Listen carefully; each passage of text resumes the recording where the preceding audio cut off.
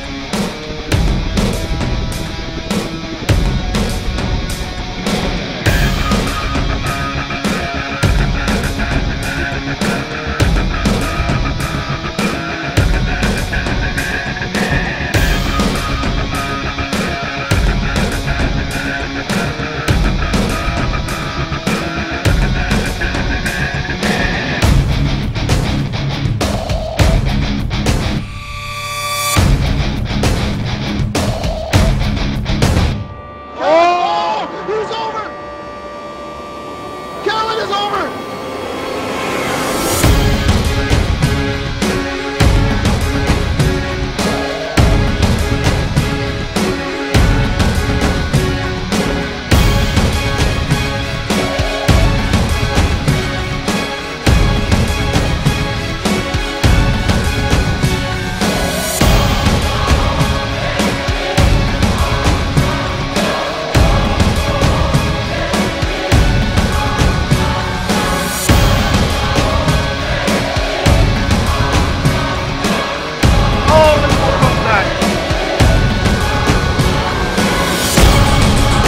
Oh, look at the score!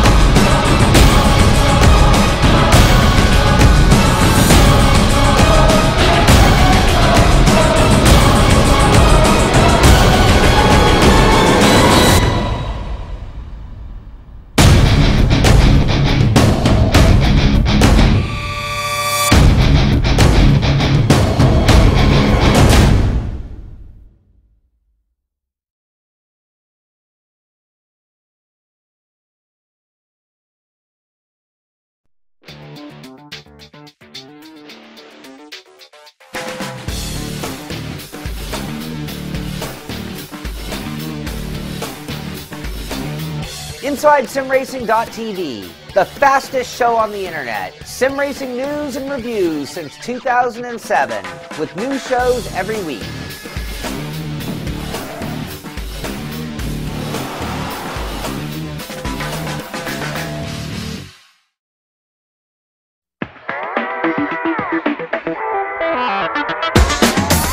GamePod, the ultimate race rig for those serious about sim racing. Puts you in the driver's seat with all the controls at your fingertips. Be number one on the road, in the race, in the game. GamePod, the choice of champions.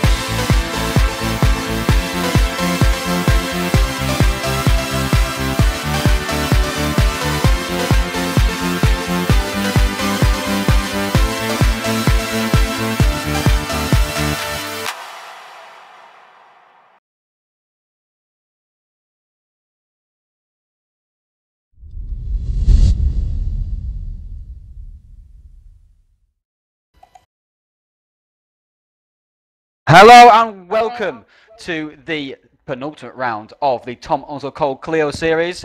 I'm Callan, and with me once again in the booth today is Mr. Scott Woodwiss. Hello Ryan, hello everybody, good to be back once again, and yeah, as you said, penultimate round of the championship. We're getting close to that season finale at Knock Hill, and the championship is going to be decided there and then, it looks like, unless something dramatic happens in tonight's two races. Of course, Jack Keithley leads it, and we'll get onto that more in a second.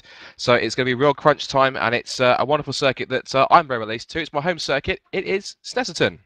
It is Snetterton. We're running the 200 layout here, which is closest, if you're familiar with the old classic layout at Snetterton before they did the revamp a couple of years ago. That's the closest kind of layout that we have to the old Snetterton, but you'll certainly find out about that as we go into the race. This event, as we say, is a 9th round of 10. Oh, that's the wrong button. They both started with the same words. It's a 9th round of 10, as we say, of the Tom Onslow-Cole Clio Series. It's 2 races, 19 laps for each race. 2 qualifying sessions also to decide the grid for each race. So we've got a feast of action, a couple of hours of action here for you today to sink your teeth into. And just on the subject of that championship that you were talking about, Scott, Jack Keithley, if things go his way in this particular event, he could wrap up the championship today with 100 points on offer and is leading by 72 points. That is correct, because of course it's 50 points for a win each, and of course it's if you look at the championship standings, of course, how the points go down, of course, it goes, it's 50 for a win, and 47 for second, 45, 43, 41, 39. They go down in rows of 2, and then down in from 19 points down to 10, and of course the points go down all the way to 30th with 5 points. I believe we've got quite a large field for this afternoon's race, so for this evening's races, so could be seeing a lot of people fill up those points positions. But in terms of who stands where, as you say, it is Jack Keithley with that lead of 735 points to Jesper Tolborg's 663, and Tolborg is 5 points ahead of teammate Toby Davis. So really, THR Orange need Keithley to have a really bad couple of races today. And after speaking to him just before the race, he seems pretty confident. He's nervous, of course, because he's leading the championship and he knows what's at stake. It's squeaky bum time, as Alex Ferguson would say. Yep, he's probably firmly clenched in that, Cleo. I'm probably fair to say. But anyway, yeah, Tolborg and Davis need to hope that Keithley has a nightmare weekend here. They ideally need him to not score in both races, which effectively means to retire from both races. But with how Keithley's looking at the moment, looking at how he's running in practice, he is currently 6th quickest at the moment, with his the best top of the times right now is Eric Strachan. But yeah, that's what needs to happen. Alexander Lauritsen, who we believe is back for this race after missing out at least, I think it was the past 2 races. He's back. No, he raced at Silverstone. In fact, he led quite a few laps there, Scott. Oh, yes, he did. Sorry, my apologies. My apologies. He wasn't there at Croft, was he there? He wasn't there at Croft. So, out, yeah. yes, he's 4th in the standings, 3 points ahead of Simon Keelov as well in 5th. John Monroe, not too confident about his chances tonight. He'd be happy with a top 15 at least. 6th in the standings, then down Adam 7th ahead of Gary Lennon 8th, and then Chris Hack looking pretty quick here in the 119s, and Tom Ely rounding out the top 10. Driver standing, team standings rather, and THR Orange have the lead with 1,321 points into quadruple figures now with the point standings. Precision Motorsports are not too far behind with 1,254. Core Racing Lenovo are 3rd with 800, but of course you've got the likes of Eric Strana doing a fantastic job, so we'll be keen to see how he gets on. Ice Cold Racing, wrong team. He's Ice Cold. Ice Cold is where Eric Strana is racing for. They're currently 4th, 653 points. Precision Motorsport 2's 604. Yeah, I'm a clock for getting those teams around the rate. You know why? It's because they've both got the Lenovo sponsorship. That's the reason why I confused that one. Indeed, that's the case. Yeah, but yeah. I mean, it's interesting in the championship, of course. Well, with Jack having such a big lead, it's kind of a formality, isn't it, in many ways? But anything could go wrong. A disconnection, and he loses a potential 100 points right there. So it's really not over at all, and it's going to be intriguing to the last. We're about 3 minutes away now from qualifying, and you're talking there about Eric Strachan, Scott. He is the form man in the TPS right now, isn't he? He has. Absolutely. This has been record in the last 5 races, guys. Check this out: 2 third places at Oran Park, 2 wins at Silverstone in the Tom Onslow-Cole Clio Series. Oran Park was at the V8 Supercars, and then he backed it up with the 2nd place also in the V8 Supercars at Sandown on Saturday, just 4 days ago. So in the last 5 races, he has 5 podiums and 2 wins. So he is hot stuff right now in all formats of racing. Long distance racing, front wheel drive, rear wheel drive, powerful, low powered. He's on absolute top form. And if we go into the game now also as well, you'll see he's also on top form here today, Scott. I think it's fair to say that if we were doing fantasy Tom Onslow-Cole Clios right now, you'd certainly be picking Strana as one of your ideal You picks would. for the maximum score, because he's looking fantastic right now. He really has found a groove in the past few races, as you said, with that fantastic run of podiums and victories. And effectively, I think in some cases you'd probably be foolish to, in some ways, foolish to bet against him for taking at least.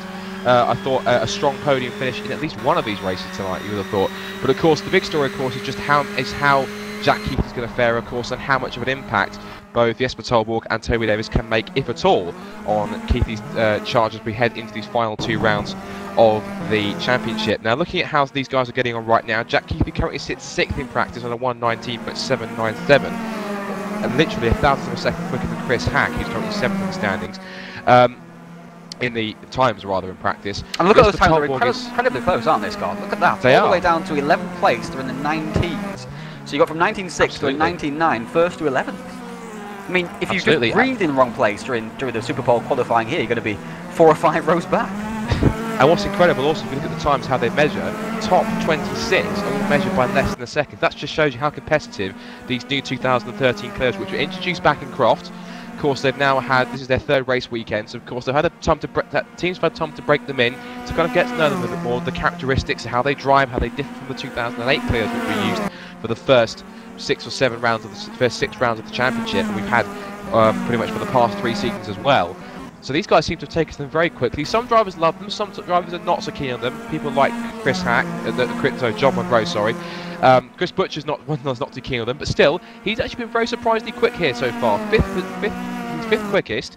He's also, when we raced here last year, he took 1 pole position and 1 victory, and he also holds, well, he did hold the Yes. the track record, because it was a 1:21 last year. That's been smashed by 2 seconds. Currently, I think, held by Eric Strana. So, Butchie's looking very quick this weekend so far. Other drivers are looking pretty noticeable. In practice, as Keithy goes off on the 1:19.7. One driver I'm really looking for right now, 3rd place in the practice, Chris Shepherd. Fantastic job. I believe this is his first race weekend in the Clio, especially Division 1, I suppose, at least. Third for quickest, behind in there with the likes of Strana and the Precision and THR boys. Really good performance as we head into qualifying now. Hey, it's very nice indeed from Peter Chris. Rodriguez. Very nicely deep from Chris, sorry to interrupt, but very nice from Chris because obviously it's his debut in the Tom Onslow-Cole Clio Series. He had practiced a lot with Eric Strana and Simon Kilo for Silverstone, just enjoying it, just enjoying driving the cars, which kind of, puts a good mark on how good these new cars are. And also as well, he's had lots of success. Well, he's not had a race win, but he's had plenty of top 5s and a couple of podiums, if I remember correctly off the top of my head, in the Virtual Millie Challenge last season as well, just a few months ago. So he's certainly hot stuff in these front-wheel drive, low-powered cars. So he's very impressive, but it's not 100% surprising that he's in that situation. That's true, and also another driver I'm looking, he's very, very well, and is able to get to achieve a 1:19, and actually has. He's Pepe Rodriguez, 7th quickest in practice.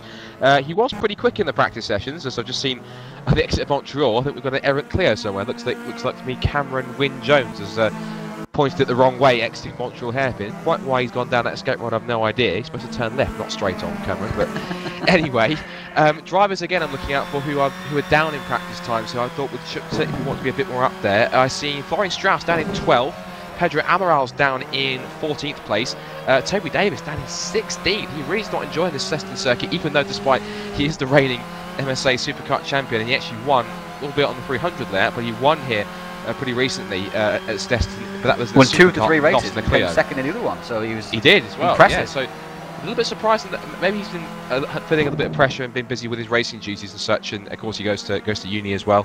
So maybe he's had too much on his mind there and not really. He's actually graduated from uni now. He's working full time for a vehicle design company as well. That's correct. Yeah. Template and liveries and decals, that sort of thing. So he's doing exactly what he wants to do for his if you gave him a dream job, it would be that, designing and basically painting cars. That's fantastic for him. But we're watching Florian Strauss now as he goes around the circuit. That very, very fast Riches. They take that in 4th gear, up into 5th here, just before you're braking for this corner here. Some people go down into 1st for that, some go into 2nd. It's actually quickest just to knock it into 1st, get the engine braking, and then quickly change up to 2nd, and then power up the corner so you don't get too much understeer pressing that throttle. I've got a very heavy right foot myself, so it's easy for me to press that going to 2nd gear. And now down this long straight into Brundle and Nelson now, they've recalled it at the S's.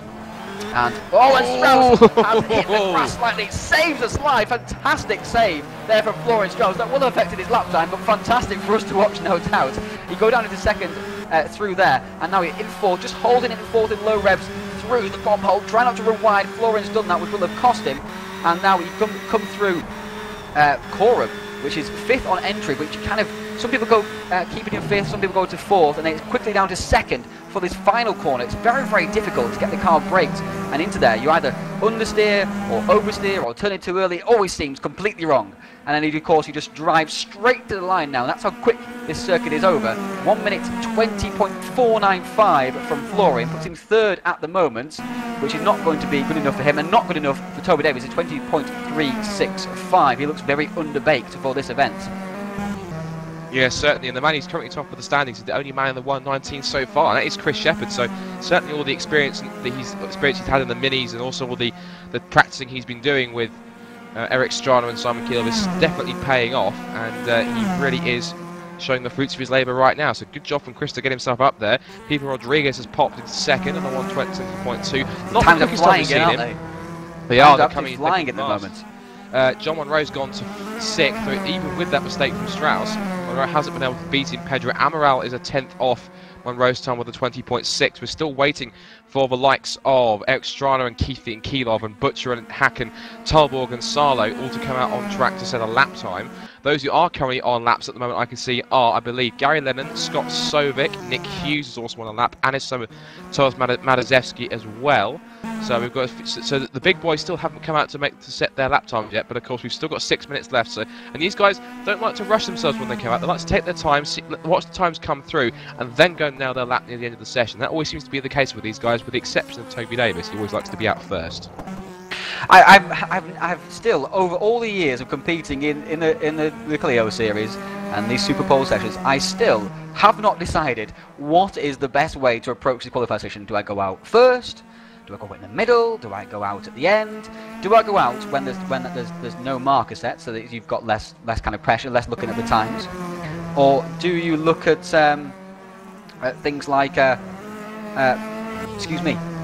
do you just go out in the middle of it, so you just get things just happen around, or do you go out the end when you know what mark you have to hit? It's always interesting. Just by the way, we've got Chris Hack and Eric Strana and Jesper Talborg. Jesper Talborg just started the lap, so. But Strana's definitely started the lap. Well, he's actually 1/10 up on Chris Shepherd at the moment.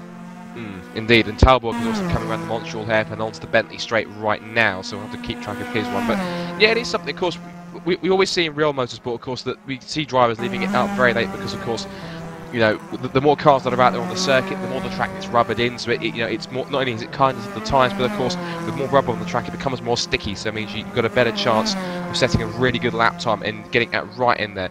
You see, for example, in Formula One, Sebastian Vettel and Red Bull seem to be the kings of just picking that optimum moment of going out. So you're getting out there at the last possible moment before the flag drops to end the session, so you can get across the line and set a lap time and be one of the last people to get across that line and set the time. And usually, for the most part, it seems that Vettel is worked for him. But of course, this season we've had things from people such as Lewis Hamilton, Nico Rosberg, of course, Mercedes have been the kings of qualifying. But of course, this is Clio's, not F1, so we'll come back to this in a moment. 20.2 there from Eric Strachan. So, but Chris Shepherd has done more than one timed lap here, and it is a super pole format. So he will be disqualified from taking part in this race and won't be able to take part at all.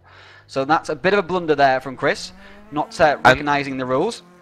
And also, what's surprising, look, he's popped to second, Jimmy Hughes. Did you expect that? I did not expect that from Jimmy Hughes. Fantastic effort. He's taken full advantage of the slightly lacklustre times that are coming through, no doubt about that. Where is Jesper Talborg? Where is he going to pop into? Sorry to skip through the field like this, but so many of us.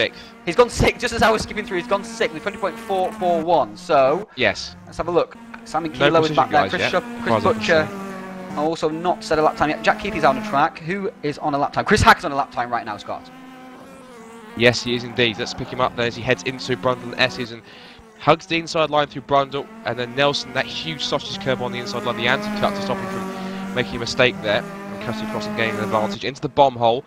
It's one of those corners when they were making these renovations that said they were not to touch under any circumstances. I can probably see why, 'cause it's a fantastic corner where you get a lot of a lot of elevation change. You dip right down. There's a lot of possible G as you head down there through Murray's, which is a very tricky approach because of course you're approaching it, turning and braking at the same time, which is always very tricky watching for the car to come around. I can see that Butcher's in the background to start his lap as Hack comes across the line and puts his Core Racing Clio into second place. Nice. Great lap, 1:20.5153. So effectively, that is net pole position because of course Chris Shepard's lap will not count because he's done more than one lap. So Chris Hack is on pole right now. That could be a first, I think. I don't think he's ever had a pole before. That'd be fantastic. He's certainly fueled up on cake and cookies. He's broken out the Maryland and Mr. Kipling again, which is... Well, maybe he's not had any cake and cookies. He's made his car lighter. But no, because apparently he has told me he's cut that out. He's trying to be on a diet, a bit of a diet, so good on to him, Chris. He's now cut it out, and of course it's definitely the weight loss definitely seems to have gone to his advantage, and he's now taken pole position effectively. Keithley is currently setting his lap time, as is Chris Butcher. So Butcher's now on the back straight, but Keithley's now coming round to end his lap time. So we'll see as he heads through Coram, under brakes. How much curb does he take? Oh, just brushes the sausage curb, but took that curb perfectly. Couldn't have hit that line through Murray's any better. And he fires the precision clear towards the line. Championship leader, will he be pole? Towards the line he comes, and the time is 1:19. No, it's not. It is. Yes, it is. Pole. 1:19.879. Still 4 thousandths off Chris Shepard's time, but Jack Keithley, that is crucial for him because he needed pole position. He needs every advantage he can get, and starting pole will definitely give him the best chance. And he's got Lauritsen right next to him as well. Indeed, and that will basically give him exactly. So he's got Lauritsen for backup now on the front row at the moment, which means that effectively, if he gets into the lead and stays there, that will give him the maximum 50 points he needs to take full advantage of the fact that, well, Chris as Butcher Butcher goes sixth. Yep. So THR, not quite up there. Chris Butcher's best as 6th, and then Toby Davis and Jesper Torbo back in 9th and 10th. That is true, but as we were saying, Keithley is in the perfect position now because, of course, that means he'll start from pole. Lauritsen's there for backup on the front row, and basically now with Toby Davis and Jesper Torbo down in 9th and 10th, they'll have the likes of Hack and Jimmy Hughes and Butcher and Stroll. Butcher will probably be asked away at some point to try and be a bit more of a help, you would have thought. Strana and Rodriguez also in there too. You've got a light coming from behind the likes of Florian Strauss and John Monroe too. So the THR boys have to try and fight their way through the field and through the rest of the top 10 to try and get anywhere near Keithley and Lauritsen, whereas Keithley's got that cushion of Lauritsen as kind of like a buffer between him and the rest of the pack. So Keithley is in the optimum position to take away as many points as he can and extend that championship lead compared to Davis and Tolborg. So he is in the prime seats right now.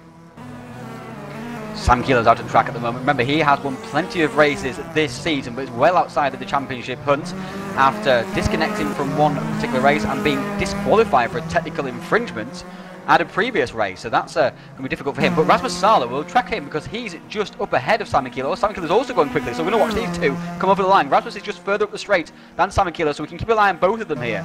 Rasmus now heading through Brundle and Nelson. Nice and tidy through there. Collect the curve on the exit, just run out wide, use as much as you can. Try not to understeer. It's horrible through there, the understeer. It really is. And now Salo comes towards the bomb hole, trying to get nice and tidy through there. Keep up the revs as well, because your low revs through there in 4th gear. When you keep them up and get that power up, and he's a 10th up on Chris Shepard's time, which, remember, he will be disqualified from this race because he has set more than one lap in this session, so he won't be able to race. So Jack Keithley is the person who's on pole right now. Kevin Enderman has got the 4th spot.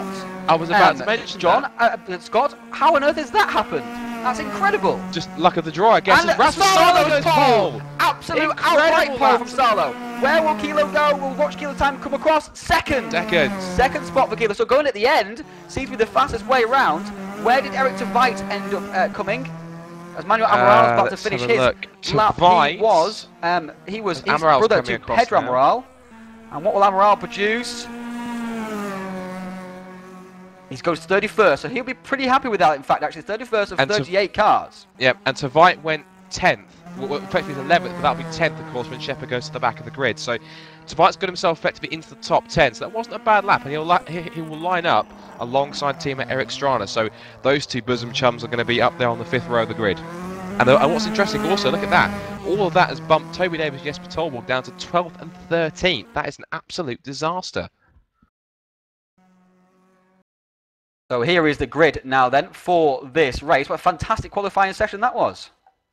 It was indeed, and let's take it through then. So Rasmus Salo then takes pole position. Rather surprisingly, we always said the Tom Onslow-Cole Clios does produce surprise pole sitters, usually for race 2, but for race 1 it's the opposite. So Salo takes pole then from Simon Keelov on row 2, on 2nd place. Ignore Chris Shepard because of course he's going to go to the back of the grid. because of he did more laps than he No, should he's have done. not even allowed to qualify. He's disqualified, in fact, so he won't be racing at all. Oh, okay, fair enough. So he's not racing at all. It's rather a shame because he's showing some fantastic pace.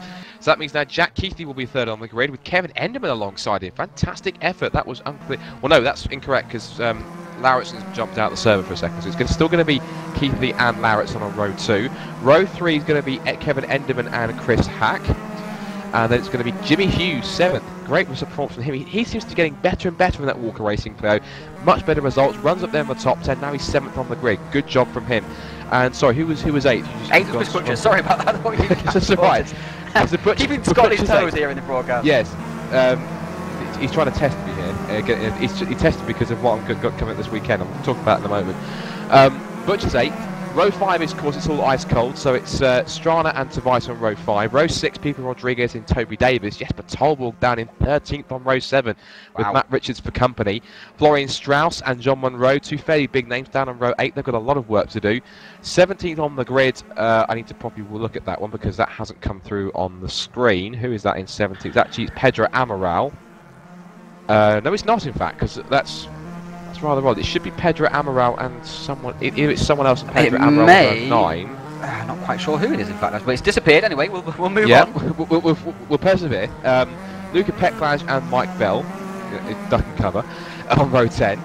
And then we've got Rowan Levin. He gets all of the flack. And then Gary Lennon and Darren Adams on row 11. Row 12 is going to be Nick Hughes and Scott Sovic. I presume he's running the standard livery again, because of course the last time out he ran his 100th race anniversary livery back last time out at Silverstone. He ran it twice in a row, of course, because his races at Croft weren't all that spectacular, so you got a chance again to run it at Silverstone. Absolutely. You've got Thomas Jacobs and Thomas Demerlin on row 13, Thomas Madazewski and Robert Powell on row 14. Row 50, of course, our big extended grid for these 2 races. Lee Palmer and Manuel Amaral, because of course he's now up into 30th place. He's brother Pedro Amaral. 31st place on the grid, we've no idea because the positions blanks, whoever that was, has obviously jumped out the server at the moment. And David Carter for Smile Racing, 32nd. Row 17 is going to be Matt Emmons and James Fellows.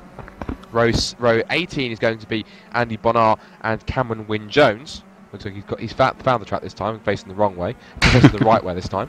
And at the back of the grid, in 37th place, all by himself, is going to be Cameron Brewster for the 6th axis. So what an incredible grid! 37 cars taking the start here tonight, right? Obviously, our usual limit at the beginning of the series was 32, but it looks like for this occasion, for the end, we've kind of just expanded to let a few drivers in. If we'd left obviously at 32 and we have 6 people in Division 1, so that's no fun for them at all.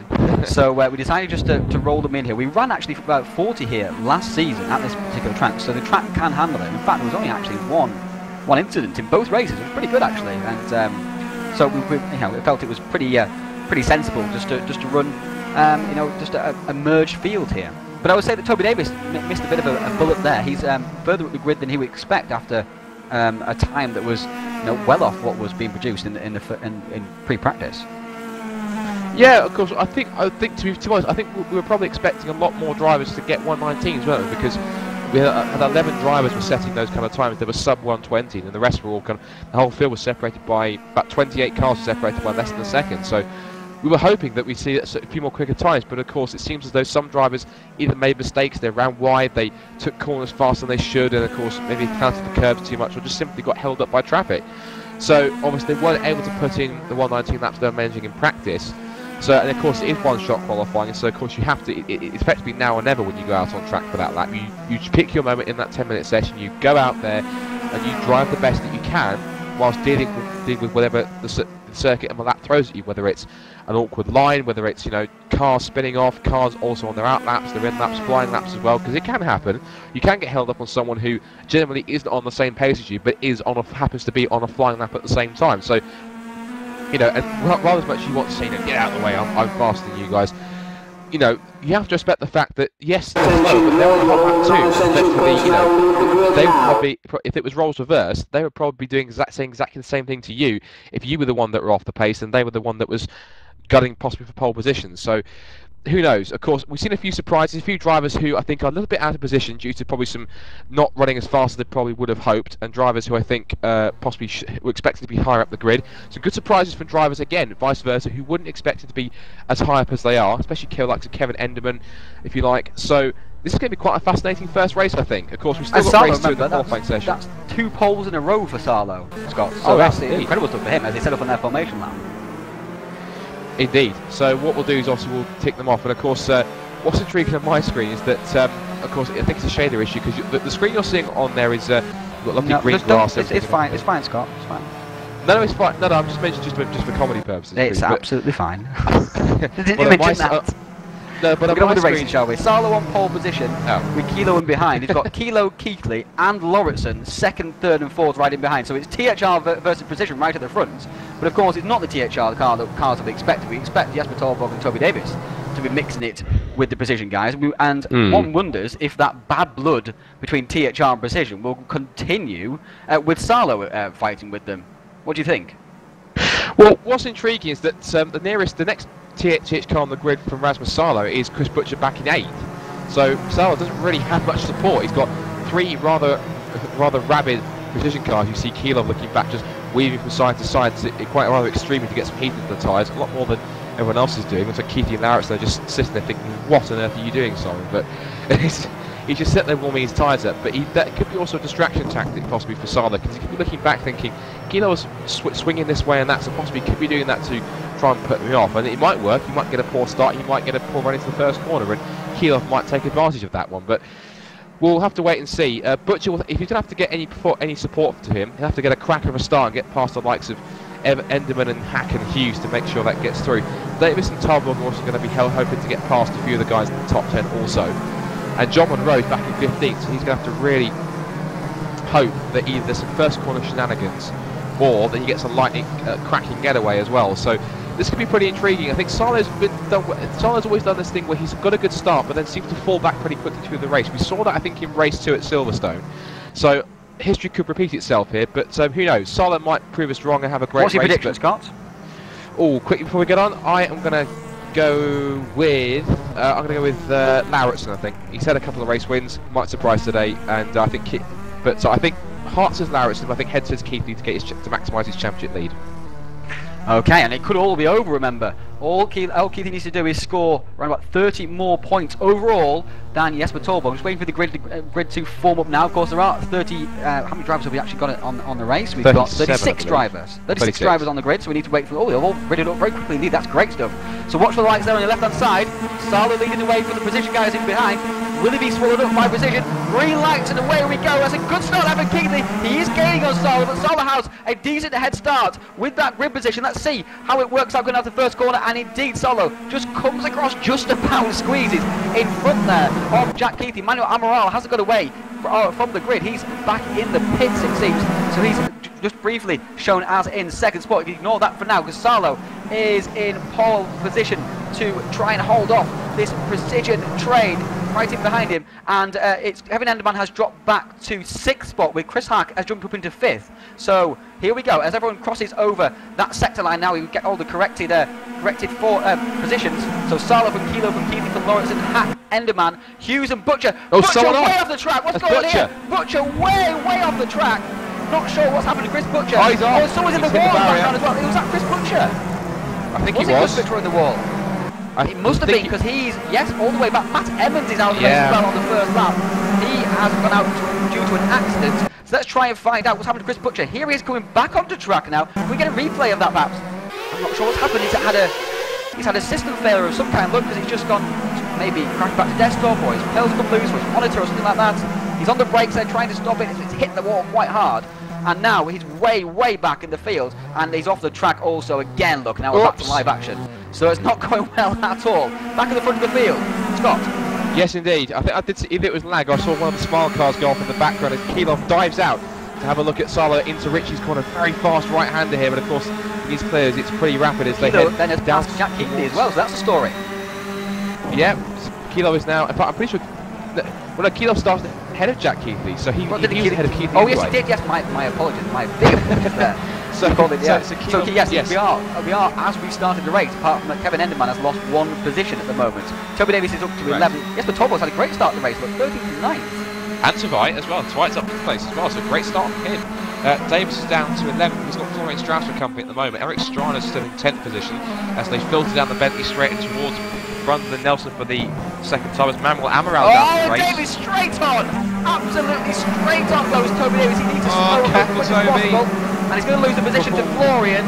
And that's fairly fair, I would say, that if he kept that position there, then he might have got penalised because he would have avoided, obviously, losing that position. John Moreau is back there in 13th.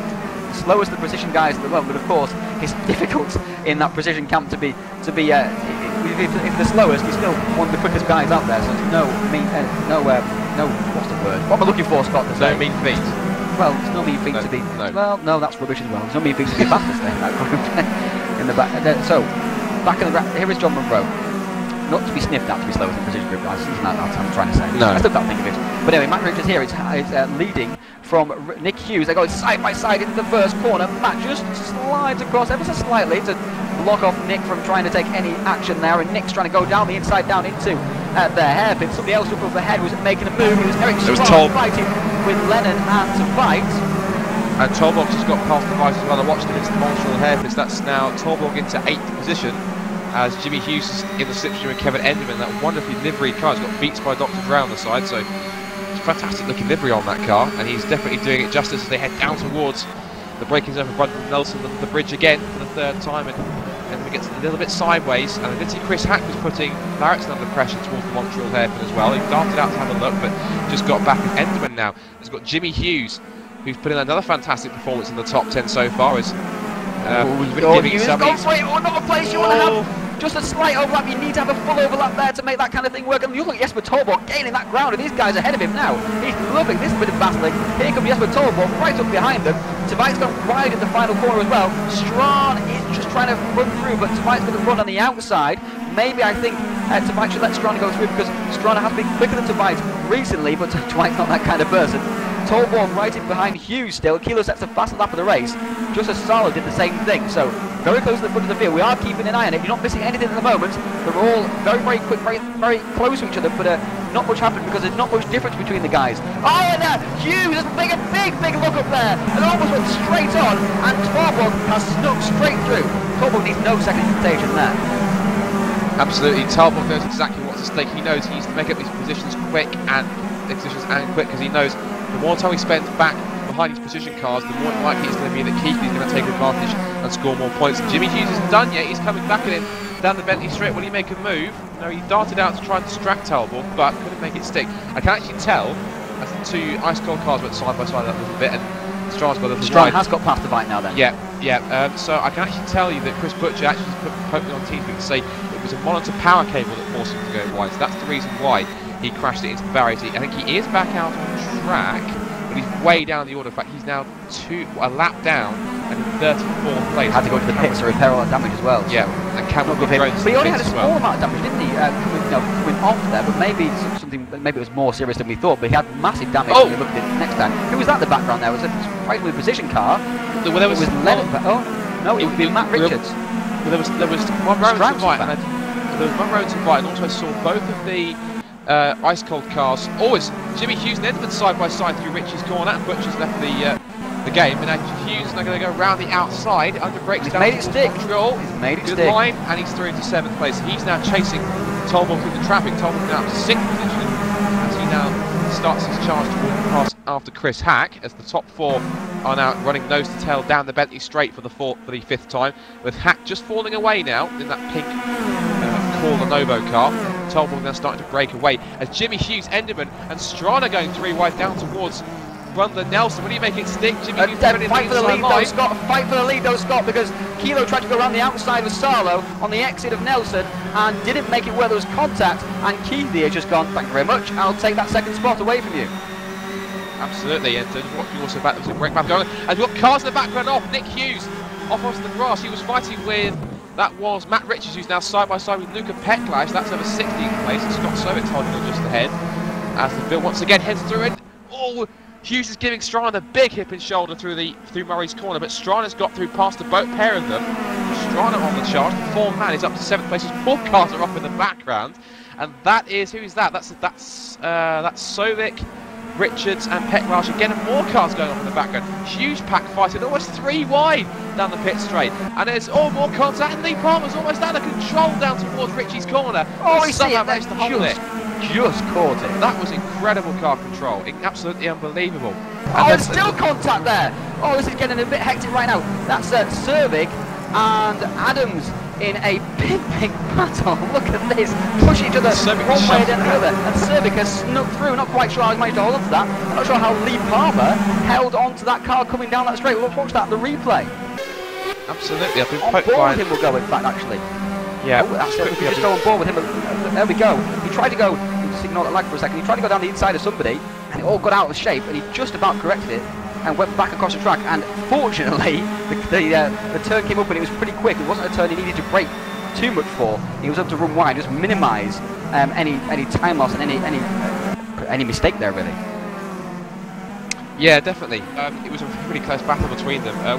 Whilst you're looking at that, I'm just keeping track, sorry, as we continue to watch Lee Palmer. I'm noticing up front that Talborg is, well, he's pretty keen to catch up to the guys in front.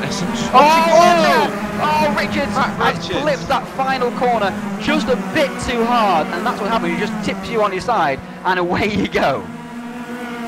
Further down the field, let's look at some of this racing down here. There's Manizevsky and Adji very close together. The 2 THR blue cars, along with Mike Bell. They'll be trembling in their boots with him behind him. There's Demelin as well, and Powell way back actually. Would expect Powell to be a bit further up, and Pedro Amaral to expect to be a bit further up also. Carter, Fellows, Brewster, and Bernard off the track. Oh dearie me, he's last. Oh, he's got big damage as well. He's coming to the pits. He's coming to the pits, Andy. He's coming to the pits. Oh, he's not done it. You have to do a whole lap there with a front left puncher on a track that turns right over and over. Oh, right back to the front because Lauritsen and Keelan are side by side into Nelson's corner. And in fact, Keaty's got through. That was a couple of corners back. So Keaty's in second place. But Keelan and Lauritsen having a huge shoving match through front of Nelson. Somehow they both got through unscathed. Chris Hack was also making it 3 wide. And look at Tolborg. Tolborg's now made it a 4-car train. And he's so charging here. Isn't only 3 seconds off the lead now? Well, look where he's dropped the guys behind him.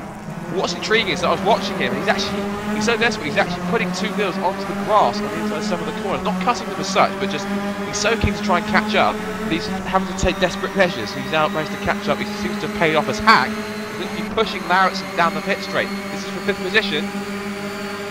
Hack's blood's up as he heads into Richie's corner, but Lauritsen's got the line well, and Talborg's closing in as well on these 3.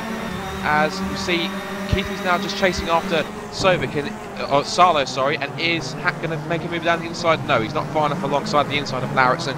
It is going to be Simon Keelow who holds on to 3rd, Lauritsen 4th, Hack 5th, and Talborg 6th. And the rest of the top 10, it's Strana 7th, Jimmy Hughes 8th, and Toby Davis up to only just got past Eric de Veit now for 9th place as they head through onto the Bentley Straight for the 8th time. Tolborg has shot up to the front of this field. I'm very impressed with the way he's come through the field. He's had a terrible qualifying, of course, back in 13th, and he wasn't any good in his kind of 1-lap pace even prior to qualifying. So that was kind of expected in a way, not before the event, of course, because Jesper Tolborg is the most successful driver in TPN's history. But he's absolutely charged right up to the back of this lead group, and he's now only 3 seconds off the lead of the race. But of course, now it gets more difficult to pass cars. As you get further and further forward, it gets more difficult to pass cars. You start battling more, and you lose that ground you've gained on the leader. The Salo's leading by almost a second now from Jack Keithley. So Salo could be heading for his first ever Tom Onslow-Cole Series win here. And remember, he has 1 win before in the Touring Pro Series. That was back in World Touring Masters Season 3. That was the Salzburg ring in Holden. So he's had a few poles as well now. In fact, that's 3 poles, 4 poles in fact, he's had in his TPS career. 1 at the same track we just talked about a second ago. 1 earlier in the season when he was driving for Optimum Motorsport, Optimum Sim Racing, should I say, when he took pole position at Thruxton. You remember that, Scott? That was a fantastic lap from him. And then back at Silverstone, and now here. So there's plenty of promise from Salo. Yeah, most definitely. And he's not actually doing the same thing that he's done in the past couple of races when he has been on the front. Because usually we see him take, like he did at Silverstone, he took pole position, and as we said, he just falls back through the field. He doesn't have the race pace, and he just seems to march himself towards the back of the top 10 and outside of it. So Rasmus now seems to have found something. off the back of this as we're now watching. He does, and I think Lauritsen. Kilo's struggling here. I think Lauritsen is quicker than Kilo. Kilo's just making a few mistakes here and there. He's missing apex, isn't he, at the moment? And Lauritsen is hungry to get past, I believe. Yeah, he's definitely always giving Kilo the hurry up there as a dab of brakes, another dab of brakes into Corum. Look at that. Nervous. Look at the car moving around as well. Such a Really on the edge. It is a tricky corner because, like you're braking and turning, so you have to trail brake for such a long time into that corner. And of course, because these Clios, of course, yes, they're slightly heavier and their rear end's a bit more stable. It doesn't make it any easier on these cars to try and these front-wheel drive cars to try and stop them. And we're seeing now Lauritsen has got the slipstream. He's just trying to pull alongside, but Kilo's making it he's gone for the difficult. switchback. He's filled him. He's filled his teammate there. His teammate had pulled back across, thinking he was going to make a move. Oh, but Kilo was strong and chopped off the line. Tom was made a mistake in the final corner, by the way. He's just gone slightly off, I think. That's very, very easy to do that final corner. Has to be said. Oh, down the inside. There we go. Oh, contact. There's contact. There's an into the crossover, and Hack is through. So Lauritsen has lost out. Let's watch that on the replay. Didn't quite catch exactly what happened there. I'm sure you did as the viewers, but I didn't, and I want to see it again. Here comes Lauritsen. He's sick of being behind Kilo. You can definitely tell that. And he pulls out. He goes for the inside there on Kilo, gets sideways. Oh, he gets sideways, and almost the back end of the car kind of brushed over the top of Kilo's. That was a very strange piece of contact. It was, and of course, the best thing was Chris Hack just saw the gap and went, thank you very much, boys. I will slip like the fourth position, and he's done just that. And already he's giving Kilo a lot of headaches. And of course, now Lauritsen for the one that stepped behind the off the pace Kilo, it seems, and now it's Chris Hack's turn to do so. So Chris Hack now, he's the one, it's his turn to be in a precision sandwich as they head into the Corum and then Murray's corner. And now look at this, what's intriguing. If you look at this 5-car battle that's going on for third, look behind, Eric Strana's caught up as well. Yep. So he's now tagged onto the rear of these guys. There's another car, and the background goes off, kicking up dust as he goes. Couldn't quite see who it was, but... Oh, lots of people got off the background there, kicking off dust. Everyone seems to do that. But it's a tricky corner on the exit because you've got no runoff area, really. It's just play pure grass and that's it. So really, the exit there's pretty crucial. You have to make it incredibly tidy unless you suffer a rather indigenous fate. As we see now, Davis is having a look up the inside, trying to dive up past Jimmy Hughes, and he can make it stick. He's right across over the curb, and somehow he made that move stick. Incredible pass. I couldn't believe he made that stick. That was an excellent braking move there from Toby Davis. Really showing his experience and class with these cars. In the foreground there, I saw some dust on the straight, which isn't good at all. I think it may have been Eric Strana, so you don't want to see that at all. But Toby Davis is having a poor race by his standards. Remember, he's the reigning champion, so Jimmy Hughes had the reigning champion bearing right down him. Oh, straight on! Oh, if anybody's around, or is Toby Davis at that final corner, that's what happens. He goes straight on, and Jimmy Hughes almost cleaned up Florian Strauss at the same time, and almost ended his own race by rolling over, but just saved it. Look at the dust being thrown by these guys. It is hot and hectic out here. Most definitely, and these guys really are on show here, of course, and these guys know that it's near the end of the season, and these guys who aren't really exactly in a championship position are just kind of going out there to try and have some fun, really, because of course the Clios are fun little cars to drive, and they really are putting on a great show. And then there, look, you can see that Lauritsen trying to go around the outside of Chris Hack in the Richie's corner.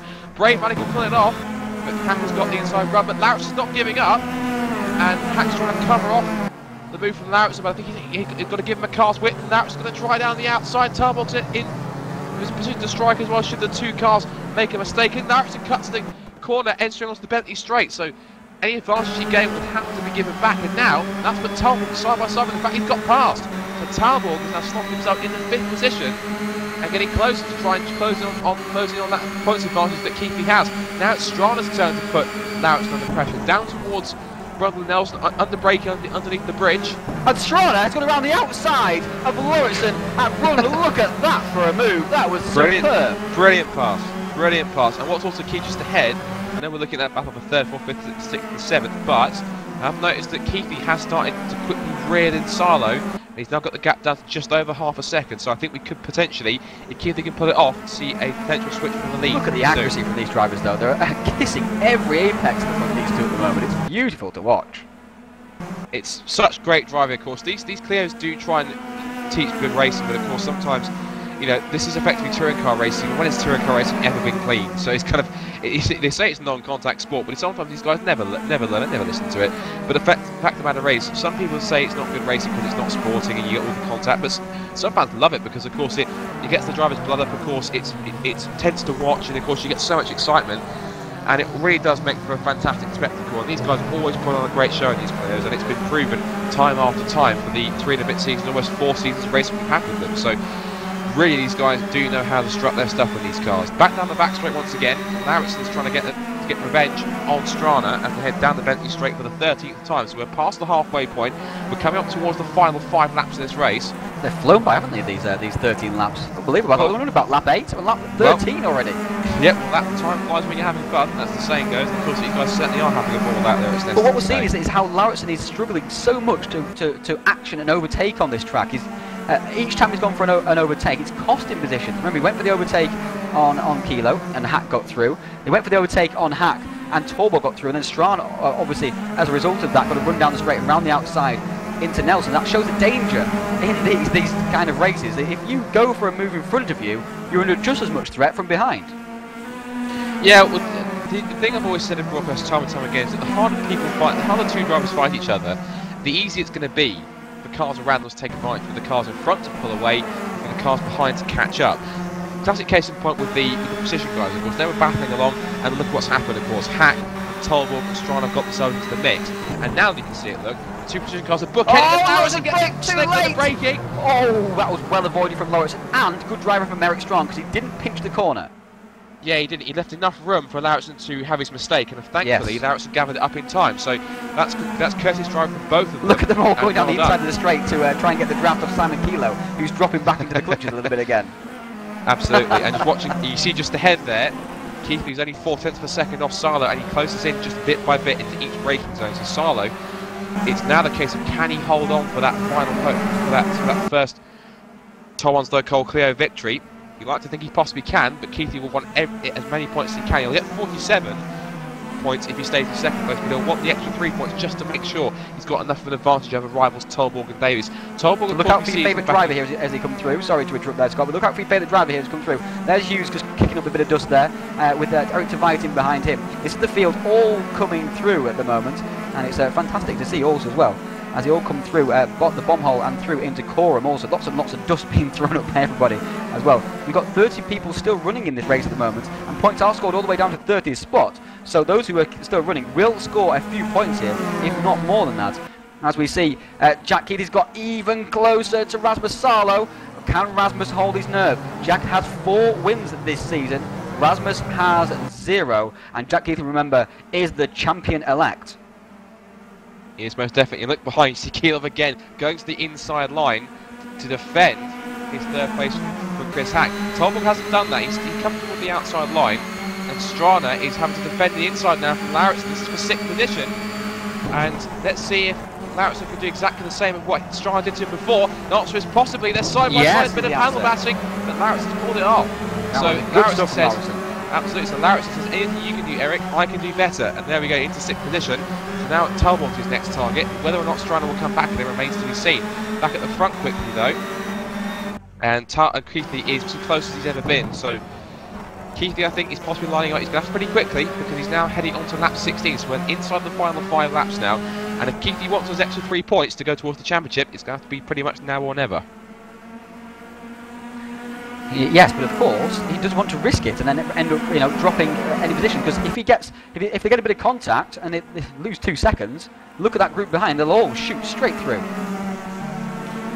Definitely a very good point. I almost overlooked that, but of course Keithley, of course, will want to get as many points as he can. So of course, whether or not he takes the risk, or whether or not he sits back and just kind of puts Rasmus under false pressure and hopes that pressure might just coax. Of course, we mentioned earlier, didn't we, Scott? There was only 100 points remaining in the championship with a 70-point gap. There are 200 points remaining in the championship. What we meant is that after this round there will be 100 points left in the championship. Yes. So Jack will be very closer to dealing with that gap. So 100 points will be available at Knock Hill, and 200 points still available. At the moment, Jack is scoring 47 points, and Jesper Torben, quick off the top of my head, is scoring 41. So the gap will go to 78 points in the championship. So getting ever closer for Jack Keithley to take this championship, and it looks like it's almost a dead certainty for him.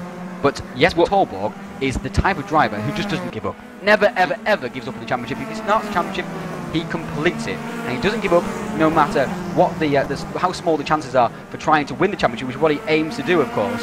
Unlike we could say perhaps Jeffrey Rietveld from Precision Motorsports in the Virtual V8 Supercars, as soon as it seemed like there was only a small chance to win the championship, away, didn't compete in the next round, and he's lost quite a few fans over that. Fans and drivers have been very critical about that because of that move from Jeffrey, and it's not a good light for Precision Motorsport either. So that's a bit of a concern there for Precision and Jeffrey himself, but Torborg's not like that at all, and of course he can't be like that. He's won 5 championships, soon to be 6, of course, remember, as well, with the Virtual V8 Supercars this season. So that shows it's going to pay off. This is very, very hard battling indeed. This is Chris Hack. He made a mistake at the final corner, and that allowed Jesper Torborg to have a run on him, and it allowed Lauritsen to have a run on Jesper Torborg, and now it's allowed Eric Strachan to have a run on Lauritsen. We said he doesn't give up. He certainly doesn't. He wants to get as many points as he can, because he knows the more points, the more positions he can get by getting past Torborg, by getting past himself. It's deja vu. Oh, it didn't work this time. It didn't work. Strachan just got a bit too deep.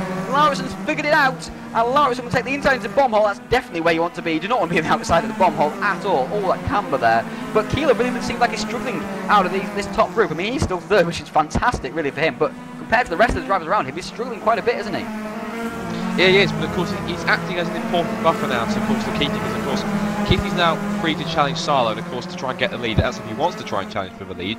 Certainly putting Rasmus under enough pressure to suggest that he does. Keeler is most importantly creating a gap between Keithley and of course these guys, Hack and Torborg and Lauritsen and Strahler, who are the ones that are coming on very strong. As for Toby Davis, he's kind of in a bit of no man's land, 8th position, trying to chase after these guys, but really doesn't have the ultimate pace, which is rather surprising and rather disappointing at the same time. Gary Lennon's back in line. He has been matching, I've been looking at his lap times and the gap, he has been matching the times of Rasmus at the front of the field, but of course, because he started so far back, and those 8 seconds you just can't make up at all. It's just too much for for anybody to make up. Yeah, indeed. And Davis, I think, will definitely want a better result qualifying wise for race 2, because of course he knows. I think really it's getting to the point where unfortunately I think Toby's kind of realising now that his championship chances are kind of finished, unfortunately, because he's still fairly close to Torborg in the points, about 5 points separated between the 2 THR Orange guys. So I think really all he wants to try and do now, his best hope is to try and consolidate THR Orange's position in the team's championship, because I think for him the individual driver's title is, I think it's fair to say, no more. And unfortunately he is the reigning Clio champion, but I'm pretty sure it's his crown is going to have to be passed over more than likely to Jack Keithley, because of course pretty much I think right now it's almost a foregone conclusion. It's now a case of when rather than if he can secure that title. If it's not to be today, it will certainly be, of course, obviously at the final round at Knock Hill, as now Keithley is now only a 10th and a half back, and he's all over the back bumper of Salo as they head up towards the Montreal hairpin. This is going to be fantastic. Final lap, of course. On the final lap as well. So down into Montreal for the final time. Sorry, Sears and then Montreal.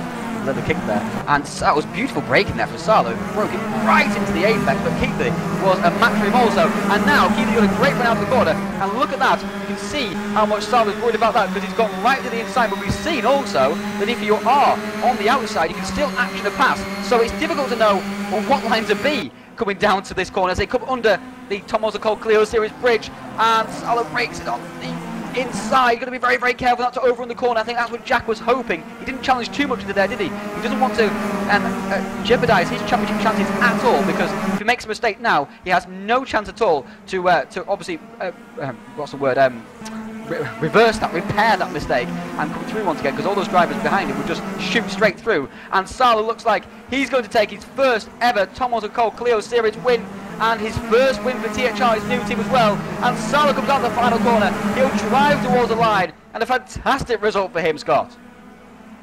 Absolutely, across the line he comes. Rasmus Salo takes race 1 here at Snetterton, just from championship leader Jack Keithley's third goes to Simon Keelov and Chris Hack 4th. And I think Jesper Torborg just beat out Alexander Lauritsen for 5th. Less than a tenth of a second between the two. Absolutely, and Eric Strahler grabs 7th. Toby Davis swinging his THR clear across the line. He definitely seems to be, well, I'm not sure, I can't tell whether either that's angle or it can't be joy because he's in 8th position, but either he's a bit frustrated or I'm not sure what that's all about. But Gary Lennon finishes 9th, and Eric de White rounding out that top 10 result. Jimmy Hughes missed out in 11th. John Monroe gets his top 15. He was hoping for that, gets 12th position. Darren Adams finishing 13th. Kevin Enderman, who started up the grid. He did. He's down qualifying 5th. So it shows how cutthroat this is, because he dropped way back to 14th 14th spot in the end. In fact, That is level true. with Darren Adams come across the line. Look at that. So that was very close indeed. Look at some other guys coming through, some notable guys back down the field. I'm looking here. Strauss dropped back a lot, didn't he, as well? Yeah, He was right with Tony 17th. Davis right at the start of the race. So 17th for Strauss. Not be pleased with that at all. And Pedro Amaral down in 20th as well, so his good form has kind of dropped off a little bit as well. Mike Bell comes across the line in 25th. His Clio's on fire, as in properly on Well, fire. that's not surprising from Mike Bell. Not surprising at all. Matt Richards in 26th, Bruce in 27th, with Fellows in 28th, and Carter in 29th, the last of the finishers. Well, don't go away, because after all that excitement, it's coming up once again after the break.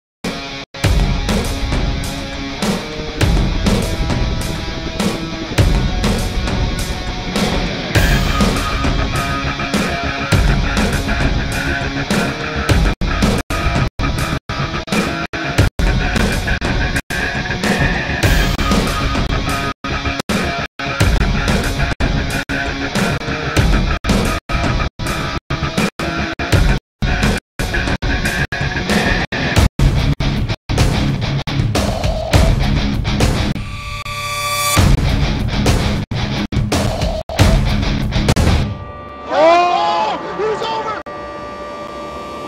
Callan is over.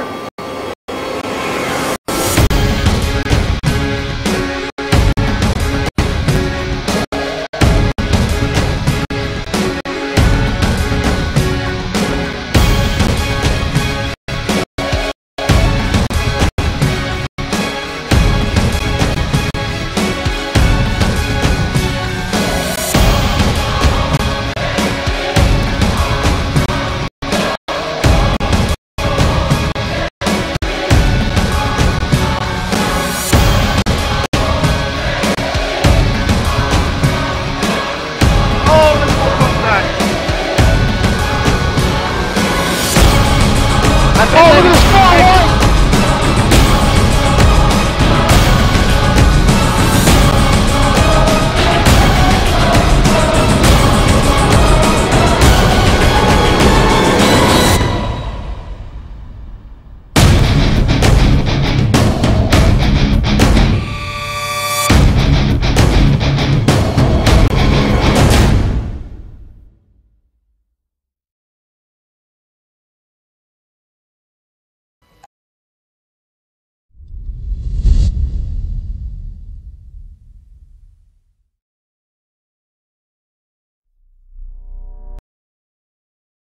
Hello and welcome back to the action from Snetterton in the penultimate round of the Tom Onslow-Cole Clio Series. And we saw some great action there in that first race. That trailer there was obviously showing the next event and the final event of the Tom Onslow-Cole Clio Series, which will take place at Knock Hill, as you can see there on the calendar, on the 14th of August. Looking forward to that. Cracking little track there, of course, as well. And these Clios always put on a show there. They put on a show at every single track, never mind a track like Knock Hill. Speaking of upcoming events, the next event in the Touring Pro Series, after this one, of course, is the Virtual V8 Supercars 2013 Championship, and they are visiting their penultimate round of the season and the final round where you will be driving by yourself, because the round is round 9 of 10 at Sydney Olympic Park, with Jesper Torborg champion-elect in that championship after the seeming concession by Jeffrey Rietveld in that championship. But make sure to tune in for that on the 10th of August. Always produces good stories of Sydney Park. In 2011, when we first ran it, Adrian Holm almost won his very first TPS race in his very first race of the season. And he was leading going to the final lap and unfortunately gave it away with a mistake at one of the chicanes. And then last season, Adrian Holm was again challenging for the race win, but it was Toby Davis who ended up taking his first ever Virtual V8 Supercars win, if you can believe that, in 2012, right at the end of the season. So Sydney Park, lovely, lovely circuit, lovely, lots of character, street circuit, difficult. Make sure you tune into that because that will be a classic race as well. And of course, after that, Scott, we've got Bathurst to go to, Mount Panorama, Bathurst 500. Co-drivers are required, and you're not allowed to have a co-driver from within the series. You can't have a co-driver. You can't say put Jesper Torborg and Toby Davis together, or in the case of Precision, or Jeffrey Rietveld and Simon Kilo together. There has to be somebody from outside the series who hasn't competed in more than 2 races. So drivers like Visa Mueller and Keithley will be very much in demand for those co-driver roles there, and they're important parts of the Virtual V8 Supercars and that of that race, of that event, sorry, should I say. And it happens at the end of every season, of every Virtual V8 Supercar season. We've gone there for the 4th time. Last season it was Jack Keithley and Peter Davila who took the win for Precision Motorsports. A dominant performance. So we're looking forward to seeing who teams up with who at that event. Some big rumours, Scott, that Jack Keithley will team up with Eric Strana for that event. Well, I was hearing rumours that it was going to be he would be going with Jeffrey Rietveld because, of course, that makes sense because they're both precision guys. But that's what they're expecting to go with. But Jeffrey Rietveld, of course, are withdrawn from the championship, so there's no Jeffrey Rietveld to team up with anymore. Well, if that's the case, Strana and Keithley's going to be, that's going to be a very formidable duo to go up against, and it'd be pretty intriguing. But of course, that means, of course, Strana effectively he's an Ice Cold racing driver. I don't know how they're going to work that, because they both run in different teams. Of course, Ice Cold for Strana, of course, Keithley for Precision. So either one team's going to have to give permission for the other to allow their driver to take part in the other team. So that's going to be quite intriguing how it plays out. But of course, the main point of the whole event is, of course, it is Bathurst. Who doesn't love Bathurst? It's a circuit which has been around for so long. It is a mecca for touring car racing. It's pretty much, the Bathurst 1000 in real life is probably the most famous touring car racing in the world. If you think touring cars and people say, what is the ultimate touring car race? People will probably say Bathurst 1000. It's been through the years, of course, of the production cars. Then you got the Group A days, with the Nissan GTRs and your Ford Sierra Cosworths, and then they went back to the big V8s. Even a time when they had 2 Bathurst 1000s for a couple of years, when they ran the V8s and the Super Tourers. They had 2 separate races, which is amazing. But of course, that kind of died out after a couple of years, and they went back mainly to the V8. So that's always going to be a great spectacle. If I'm able to be around, I'd love to be around in some context to be around to. Oh, I can't go with you for 3 hours in the broadcast, 3 or 4 hours in the broadcast, Scott. No chance. I'll leave. I'll leave now then, shall I? Doors me right. Shut the door after you, please, Scott. Toby Davis. Toby Davis is out on track at the moment. We're in the qualifying session here, as you can see. So getting to what's happening on track at the moment. Toby Davis, after a poor qualifying session, had a decent race in the end and was matching Salo's pace at the front of the field, remember. Especially in the latter half of that race. It was 8.6 seconds for about 6-7 laps in a row was the gap between the two. So Davis has got the speed to win a race here, or definitely get on the podium. He just needs a good qualifying session. And of course, this is the lap where he has to set it, because it's super pole qualifying. You must only set 1 lap here. 1 out lap, 1 hot lap, and 1 in lap. Toby Davis now cutting the pole as much as he dares through there. You don't want to hit. You don't want to hit that with your wheels, that final curve. You want to hit it kind of the inside with your wheels, so you don't tip the tire too far. And it's a 1:19.9 from Toby Davis. That's a much improved effort from him, I have to say, because he was a 20.3. Remember last time around, and the pole was at 19.7 with a 19.8 in second. So that's going to put Toby Davis right up there, Scott. That's exactly what he wanted compared to his qualifying 1 effort. That's much better from you. You should be delighted with that effort. Let's see what Florian Strauss has got in the bag. Of course, he qualified down the field as well. Let's see if he's got any potential to move up through the field. So if I'm looking at the time, possibly not. It's going to be a 120 something. Shepherd goes So second, 19.926. So hopefully he doesn't set another lap time this time around. But Strauss, that's a poor lap from him. Yeah, he's only fifth, 120.8. So in fact, that's near a 121. So yeah, definitely something he'll have been hoping for a little bit more. Look at some more guys that have just headed out. I see Jesper Tolborg is out. I see Eric Strauss sitting a lap as well. Going to start a lap as well. Jimmy Hughes is also out on track 2. And Darren Adams is as well, so we'll have to watch out for those guys. Because Jesper Tolborg's going to be one of the key ones. I can't see at the moment, correct me if I'm wrong, any precision cars out there just yet, or not well. It didn't seem like it when I rotated through. So just Eric Strauss, the top runner's out on track at the moment. Yeah, so he's now heading off onto his lap. Let's see what his first sector throws up. Answer to that question is, as he heads through to the first sector, should be coming up soon somewhere. Oh, look at that, up by almost a 1/10.5. So Strana's on it at the moment. We said he was the form man. He actually said a 1:19.6 in practice. So it is possible to go quicker than the pole time he set so far before. And he was the only man to get into the 1:19.6s. So Strana, as he winds it through Brundle under the brakes for Nelson, straightens it up and then just takes a little tiny bit of curve, avoiding the inside curve through there, heading towards the end of the second sector, which would be right on the run between Bombhole and Coram, it should be. Towards the split. Bit coming up here, and he's still up. He's still a 1/10.5 up. Great lap so far, isn't it? He is indeed. Eric Strana, we said he's been pretty electric so far with the podiums and victories he's taken. Can he also now follow it up with a pole position for race 2? He'll now go. He'll drive for the line. How much straight line speed does the Ice Cold Racing Clio have? Eric stay to the left. Oh, that's not the shortest run. He's going to the middle, but that's enough. I guess as it is. Yes! Oh, 1:19.6. What about that for a lap?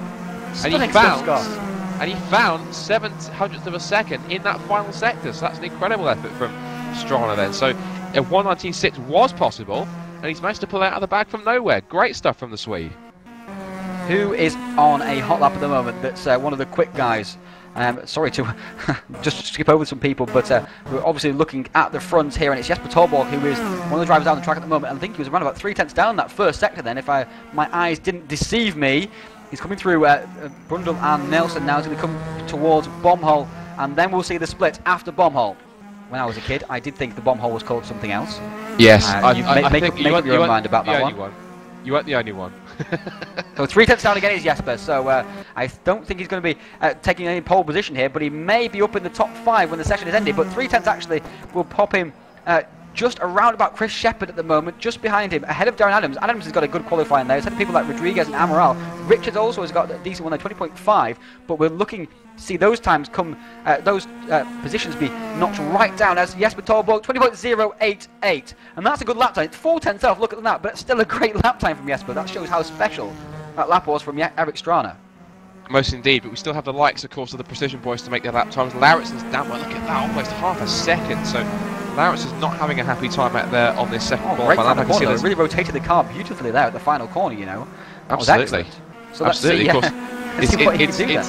It's not easy for these to rotate these cars that easily through the corners, as Lauritson drives to the line, and that was going to put him only 5th, 20.1, so that's 50, almost half a second off there. So that is not probably a lap he was hoping for. Not happy. As we look at Mike Bell, again duck and cover. Anyway, Chris Butcher.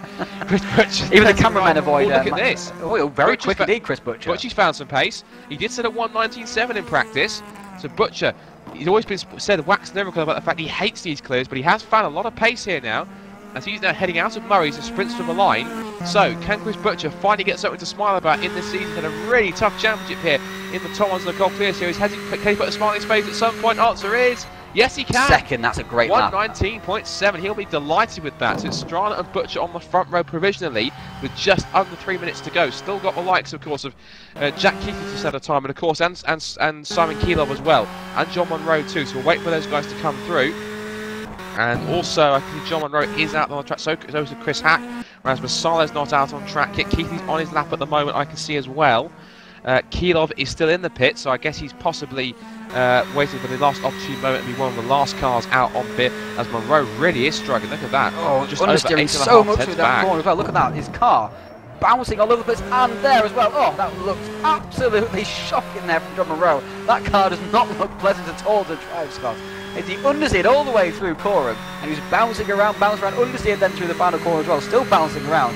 and crosses the line back in 19th, and that's not surprising considering the behaviour of that car through those particular corners. That was horrible to be on board with. I was almost closing my eyes.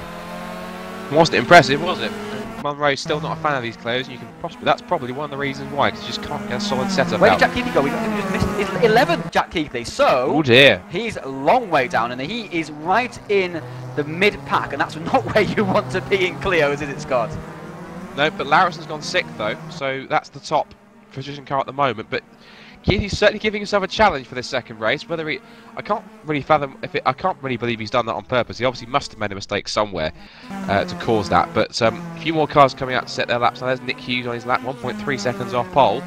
Kevin Enderman's out there trying to repeat his race 1 qualifying. Thomas Jacobs is also now making his way through Brundle and Nelson and through the short squirt toward the bomb hole. And let's see. It's amazing when you see some of these guys how much lock they put on these and how much the wheel turns, as Jacobs doing a bit better than Hughes back then. That was he's now about almost half as quick. He's I'm getting get your words out, Scott. he's compared to 1.4. He's only 8/10 off, so he's about half quicker than what Hughes was managing. So Jacobs now will drive from the line. Where will this put him? It's going to be a 21, I think. No, 20.9, 21st on the well, grid. you were right about the 21 there, Scott. Yes. Yes, it was absolutely. 21st spot. Look, no, excellent. 21st. Very good. Very good predictions there. I can see Chris Hack gone into 10th position, and a few more cars coming through. Strana's still on pole. Tveit will come start his lap. So waiting for now for Skilov and Sarlo and Tveit and Enderman to finish their laps now. I don't know if Sarlo's going to. Oh, he's not going to be able to start his lap. He's cutting it fine. I think he had problems getting out of his pit garage in the end. Actually, he's not going to make it. He's not going to make it. Well, you've got a grace of about 5 seconds after the clock takes past 0, so it's going to be very close indeed. It's going to be at 0 now. I'm going to bet he's not going to make it. 2, but Kilo, 3, 4. No, he hasn't made it. He's just going to miss out on the line. As you said, Kilov absolutely flying. So Kilov could possibly put in a last gasp effort to take pole position. Right. He could, and he's flying around the circuit at the moment. Using all the track through Brundle.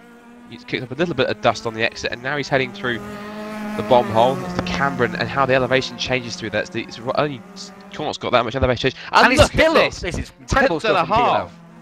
This is going to be a super lap. I think it looks like it's going to be the quickest lap of the weekend so far. The quickest in practice was a 1:19.6. Oh, he's understeered there at the final corner. I think he's lost it, I think, I'm just going to sneak his suspicion he'll be second here. I think he's just understeered a bit too much that final corner. Oh, he's cut across the line a little bit too much there as well. No need to do that really, Simon. He can't get you anything and get you disqualified. And he did lose it. Look, he's third in the end. Oh, that was that final corner. It just understeered. It's so difficult, that final corner. And Eric Tveit goes into 9th. Will Sarlo get this lap finished? I think he will. Nip and tuck, possibly. I think. But usually it's I'm not sure, but usually you can as Wyn Jones is still out on track, and he will be disqualified as well because he's setting too many lap times here at the moment. This is going back into the pits. Sarlo then driving towards the line. Will he get it? Will it change session? Look out for it to change session. He's not going to do it. He is going to do it. He is going to do it. And 13th spot. He'll be thankfully just even on the grid after that. So from pole to 13th, but at least he's on the grid.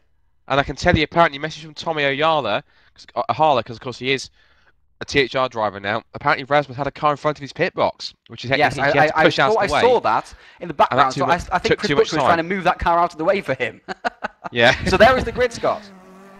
Yes, let's take you through how they're going to line up for the second race here at Snetterton. And Eric Strana, the man on form right now, continuing that run of fantastic results with a pole position here in the second race at Snetterton as they head up warm up then for the last 4 minutes. Chris Butcher, how about that? A dreadful season, comes to Snetterton, goes into race 2 qualifying, pops it on the front row. Great job, Butchie, great stuff. Row 2, Simon Kilov.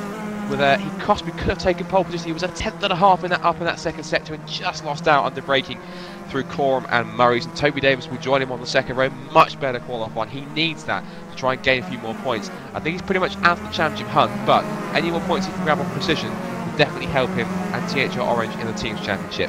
5th, and actually starting this race this time, didn't do too many laps, lesson from the first session. Chris Shepherd will start on row 3. Another cat amongst the pigeons with Jesper Tolwalk 6th. So not too bad from Tolwalk, another top 10 qualifying. Eric Tveit will start 7th again, better qualifying from Tveit. and Larratt's dropped back to 8th. Adams up in 9th, and Peter Rodriguez rounds out the 10th for this race. Thomas Madazewski in 11th, with Chris Hack in 12th. Bit disappointed for Chris, I think, because he wasn't as high as he was before for race 1. Rasmus Salo, not pole position this time. He has to settle for 13th, only just got in there. And Jack Keithley, championship leader, he's going to have a monster of a task from 4. Not that much of a monster task, but it's going to be a challenge anyway. From 14th on the grid, back on row 7. Row 8 is going to be Scott Sovic and Pedro Amaral again. Not as quick as he has been before the past couple of races. He's going to have a challenge from 16th on the grid. Going down to row 9. Good, there we go. Yeah, sorry about that. It's okay. Just doing admin in the background as well as commentating. Multitasking. No, of here. course. Multitasking. I need a secretary, I think. Can you get me a secretary, please, Scott? Do you want to be my secretary, Scott? Well, how much are you going to pay me? Well, it depends if you wear a pencil skirt or you don't wear a pencil skirt. Pencil skirt's not my thing, unfortunately. So, well, you're not going to pay very much then. Anyway. I think Scott said a stunned silence. 9th Anyway, Leonard and Richards. 10th row is Hughes and Powell. Carry on, Scott. Yes, so as we said, Leonard and Richards on rows in the 9. Everyone go on Scott's Facebook page and picture him in a pencil skirt. No, don't do that. Scott Woodwiss. W-I-S-S.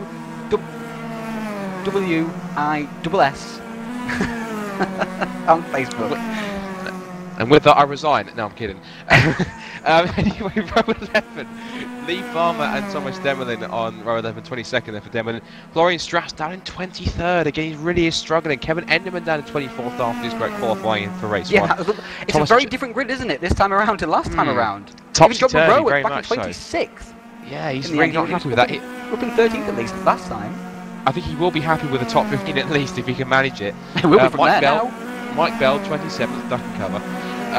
Jay Hadjic, well, Mike Bell crossed the line on fire in his first race. God knows what the state his car's going to be in the end of race 2. If he makes it to the end of race 2. No, I'm kidding, Matt. Optimistic. Of course. I'm kidding, Matt, of course. And Jay Hadjic in 28th position. Luca Peklash 29th and Lukas Demelin in 30th. Cameron Brewster, a bit higher than his first qualifying. He started back of the grid. He's 31st this time. Nick Hughes 32nd. Matt Evans 33rd. David Carter 34th. Andy Bernard 35th. Apparently no one in 36th. I can't see a name I or a think team that on maybe one. it was James. Oh no, it's Tony Matthews in fact actually. Tony Matthews, there we go. Tony Matthews, and that means 37th is going to be John Ossoclin. 38th, if we scroll down, there should be some more cars on the grid if there is. That's everyone, just 38 qualifiers. qualifiers. So 38 cars on the grid there, so yeah. Pretty decent field. Topsy-turvy again, but we've now got this time what we didn't have in race 1, which is we've got the likes of Chris Butcher and Chris Shepherd in there to, and also Toby Davis, who is now not out of position like he was last time. So those three are going to really make this race interesting, and also an out of position Jack Keithley down at the bottom of in 13th, 14th place on the grid. So he's going to have a trying to charge up through the field. I've got confidence in Jack. I think he probably will. But I know the likes of probably Strana. The track is very busy, isn't it, Scott? In his warm-up, it's not usually this busy during warm-up. Look at everyone who's charging around the circuit. Yeah, well, of course. Some people even practice their pit stops. Absolutely. Well, obviously, I'm pretty sure they're expecting there's going to be a carambolage down towards turn 1, which is going to be really something they're going to have to watch out for. I'm going to say there's going to be fireworks in this race. Fireworks, even more than last race. Because Jack Keithley will be way down, and people will be attacking him left, right, and centre. He'll have to use his nous very much here, but he's in a really dangerous position because he's right in the middle of the pack. That's the worst place to be because if you can get hit from behind, you can catch things in front of you. At least if you're at the back of the grid, you don't worry about also you have to bear in mind as well is that remember who's alongside him on row 7, Rasmus Salo. So it's going to be the guys who finished first and second. Rejoin their battle. It's going to continue again, albeit they'll be starting on the 7th row. So those guys, watch them for fighting through. Salo seems to have found some race pace this time, so that's pretty good of him to get that. Like we said a few times now, didn't have any in Silverstone, marched towards the back of the top 10 and outside of it. So he's now managed to find something in the setup, so it'll be pretty intriguing to see how he gets on that occasion. Peter Rodriguez in there as well. I'm seeing Chris Hack's also out of position. He's down in 12th.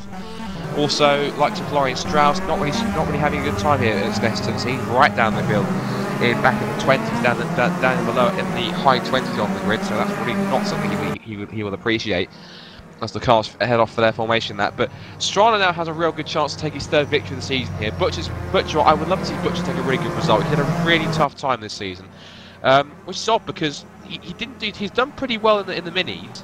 And was in the championship hunt between him and teammate Robert Wiesler. It was Wiesenmuller won out in the end on that occasion. But Butchie's never really taken to the Clios this season. Of course, we always, as we said, he's been very vocal about the fact he detests these Clios. He seems to have found some liking to this. Well, he wasn't the biggest fan of the previous Clios either. No. Let's be frank about that. Chris isn't the biggest fan of anything. That's, to be honest, everyone who knows him knows about that. So we take any criticism he has, we just take with a pinch of salt.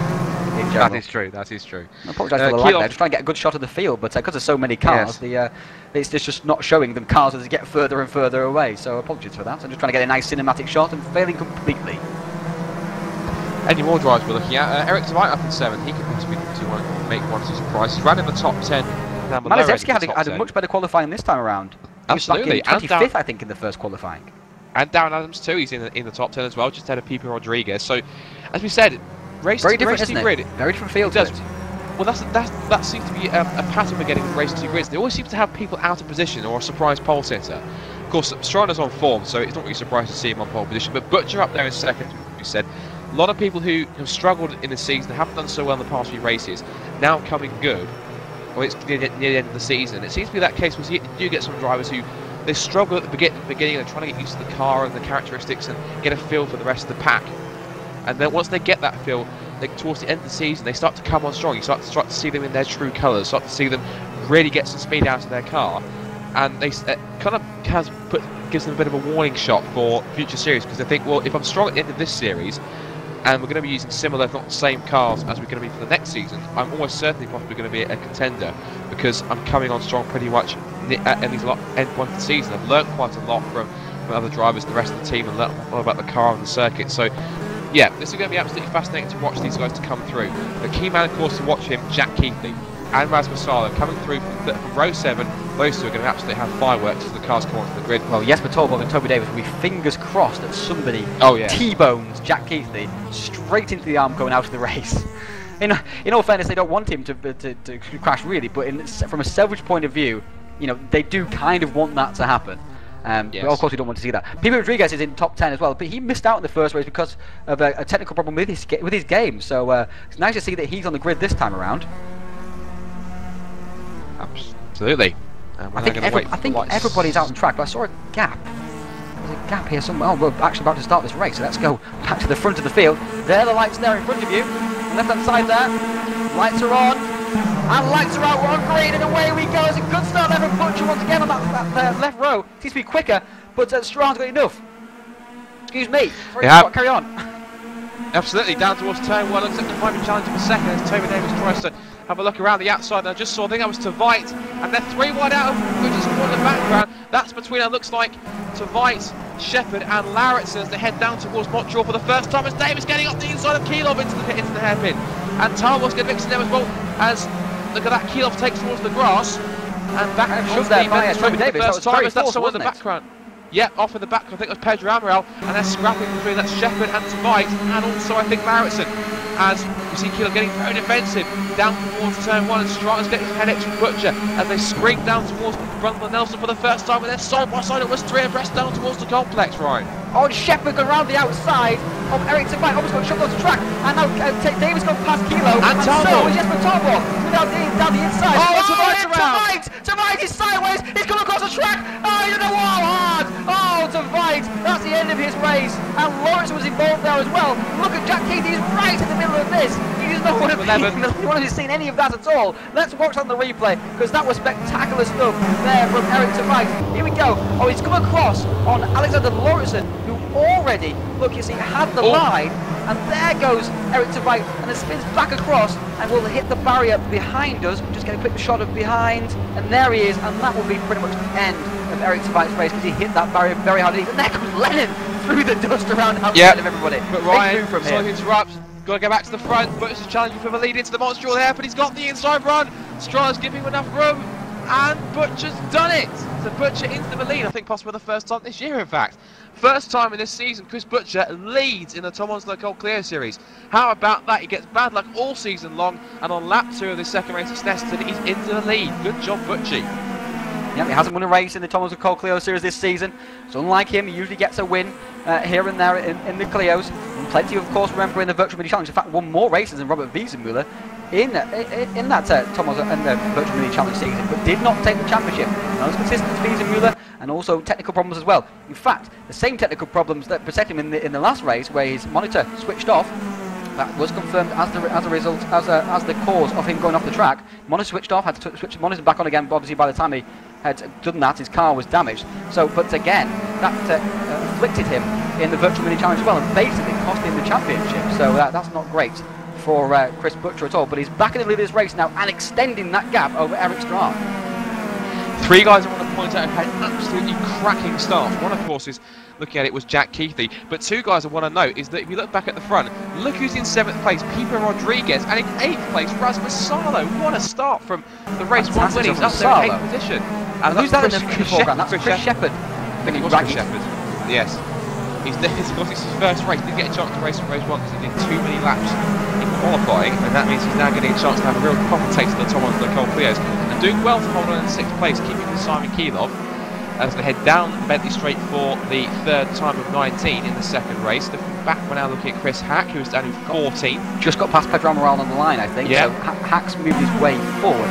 He's lost to Chris start. Hack. He's dropped some positions, hasn't he? Yeah, he qualified as well, and he's now down to 14th. So not a good start for Chris. Probably got caught up with maybe 1 or 2 incidents, or just purely didn't get a good start. I would have thought, and now looking back, that is Nick Lee Palmer, and now we've got Mike Bell defending from Florian Strauss as they head into another. Mike Bell and Strauss together, that's not good. Anybody who remembers Lime Rock last season with Mike Bell and Strauss together, that caused the biggest crash in Touring Pro Series history at Lime Rock. Anybody wants to check that out? That was an incredible crash right over the crest of a hill. So the drivers who were coming along in 5th gear absolutely flat. Oh, and a bit of lag there. Oh, quite a bit of lag here. Are we on replay, but not on replay in fact actually. Strauss goes wide. Strauss goes wide. So Strauss just went wide. It wasn't like in the end actually. Strauss just went straight on, so that's not good for Strauss at all. Way back in the field once again. And after his stellar, he's actually lost the front of his car now as well, so that's not good at all from Florian Strauss. We'll leave him to his troubles. And I've back also to the front of the noticed field. That's back from Strahl, wasn't it? So he's right behind Butcher again. I did notice quickly, just as we look at the lead battle, I did notice, I think, John Monroe back in 2017, he looks like he's lost his front bumper as well, so it looks like he's been involved in an incident or 2. Dear. But yes, yeah, not good fortune to John this season really, but that's rather unfortunate. Back to the lead though, and Butcher now is once again trying to pressure from Strana. Strana almost trying to get inside. Oh, Morse code at the back inside. of I'm tap. I'm here. I'm back here. Look who this battle is. It's THR Orange versus Precision once again, and we've seen this plenty of times this season so far, but it's only Kilo this time around, and Shepherd is losing ground in the race pace in terms of race pace in this race, in terms of race pace in this event, because obviously he's never raced his cars before. It's very different once you're in the zone of the race. Things are very different to like when it's all perfect conditions when you're practicing, even if you're doing race runs and race laps, not around other drivers. But Jack Keithley has got a nice gap in behind him. No, it's just a bit of lag as the drivers were missing, and obviously big strain on the circle right now. And what have we lost there?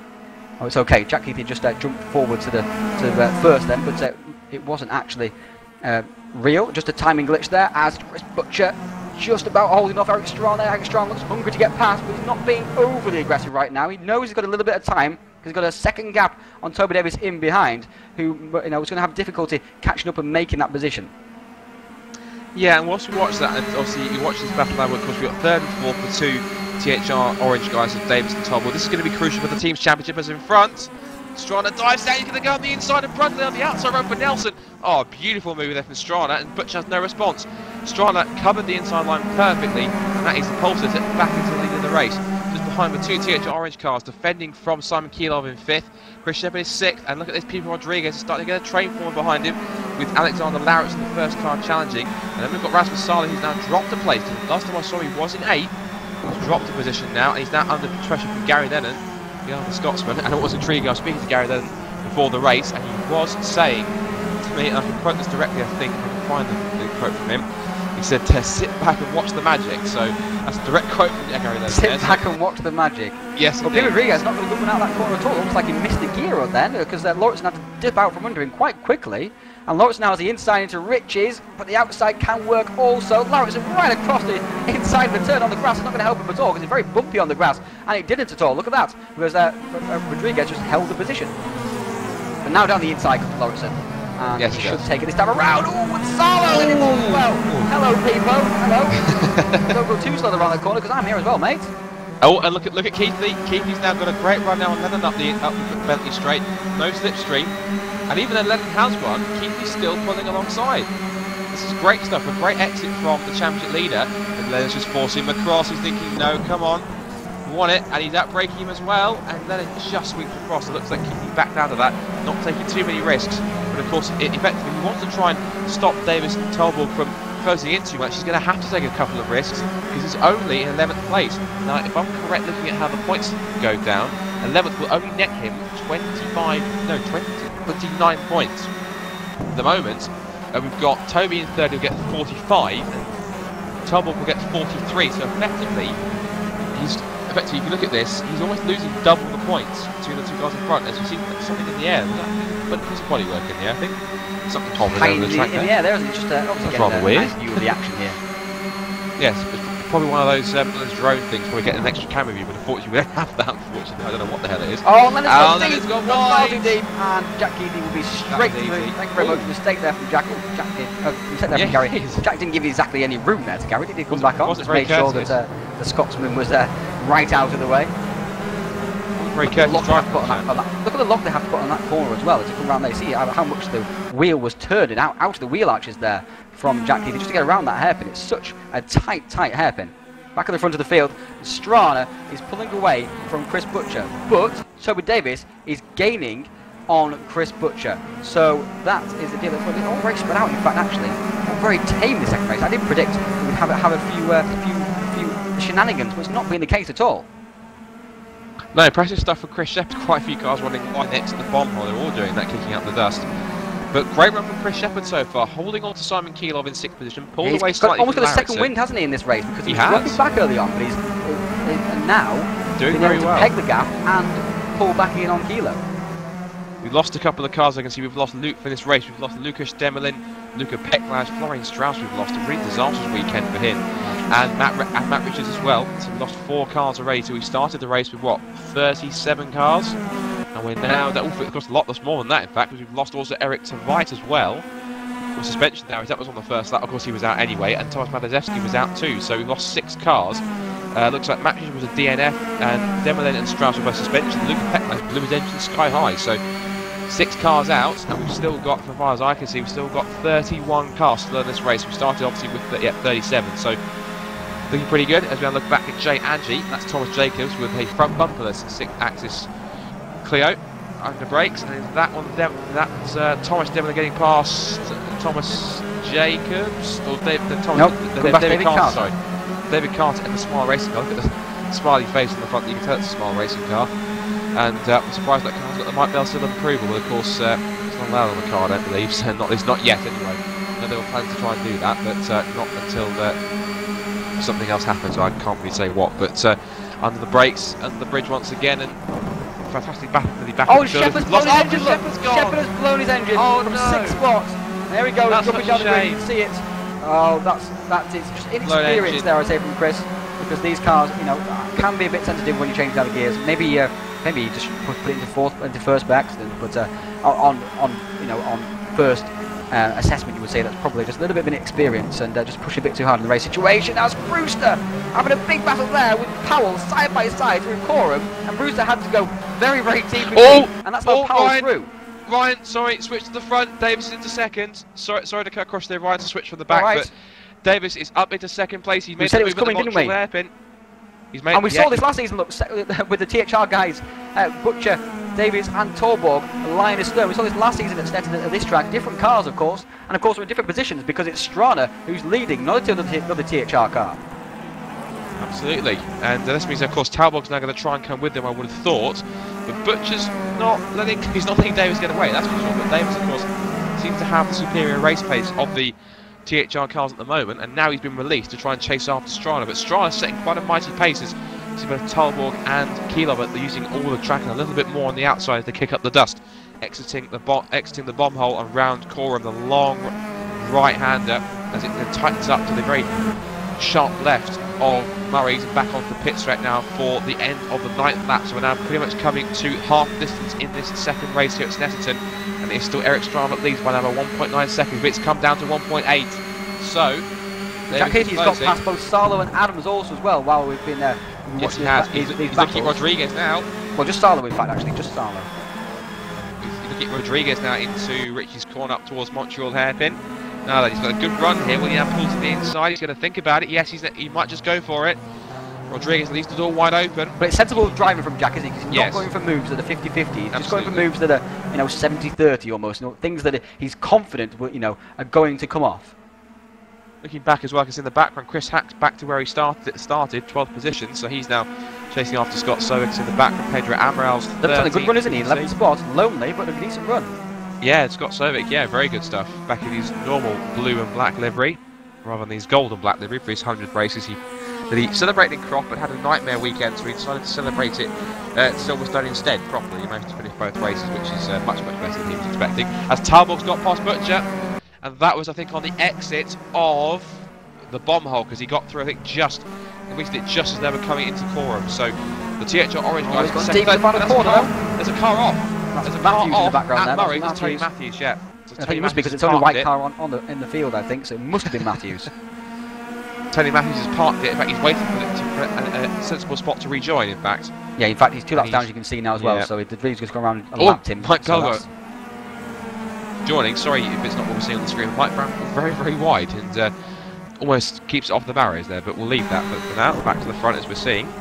And the gap's 2.3 seconds now, so Strawn is turning the wick up on his ice cold Clio now. He really is starting to pull the gap back now. Absolutely flying at the moment, isn't it? Of course, remember, he was stuck in that. We've seen it before, didn't we, at Silverstone? Stuck in the pack. It's so difficult for you to even get past. As Keithley, I think, has just slipped past Rodriguez on the exit. That's what I was going to mention. Yeah, on the exit of Montreal and Sears. So Jack is now up to 7th spot, and what was looking like Jack would have a poor result here is now turning into a very good result at the moment, because he's up in 7th spot. If you just pull away Rodriguez, he's got a nice buffer of oh, hello, who's gone off the track there? Must have been Lauritsen, because that's a hell of an amount of dust right there. Couldn't see anything at all. It was choked. Jack Keithley has now Lauritsen and Kilo ahead of him. So if they do want to run team orders and ask him to drop back, they can do. So he might even get a 5th out of this. I think the worst result Keithley's had this season, which basically shows why he's leading this championship, is 5th spot. He's been in the top 5 all season long, I believe. So that shows what it takes to win a championship in the Touring Pro Series. You have to be there race after race after race.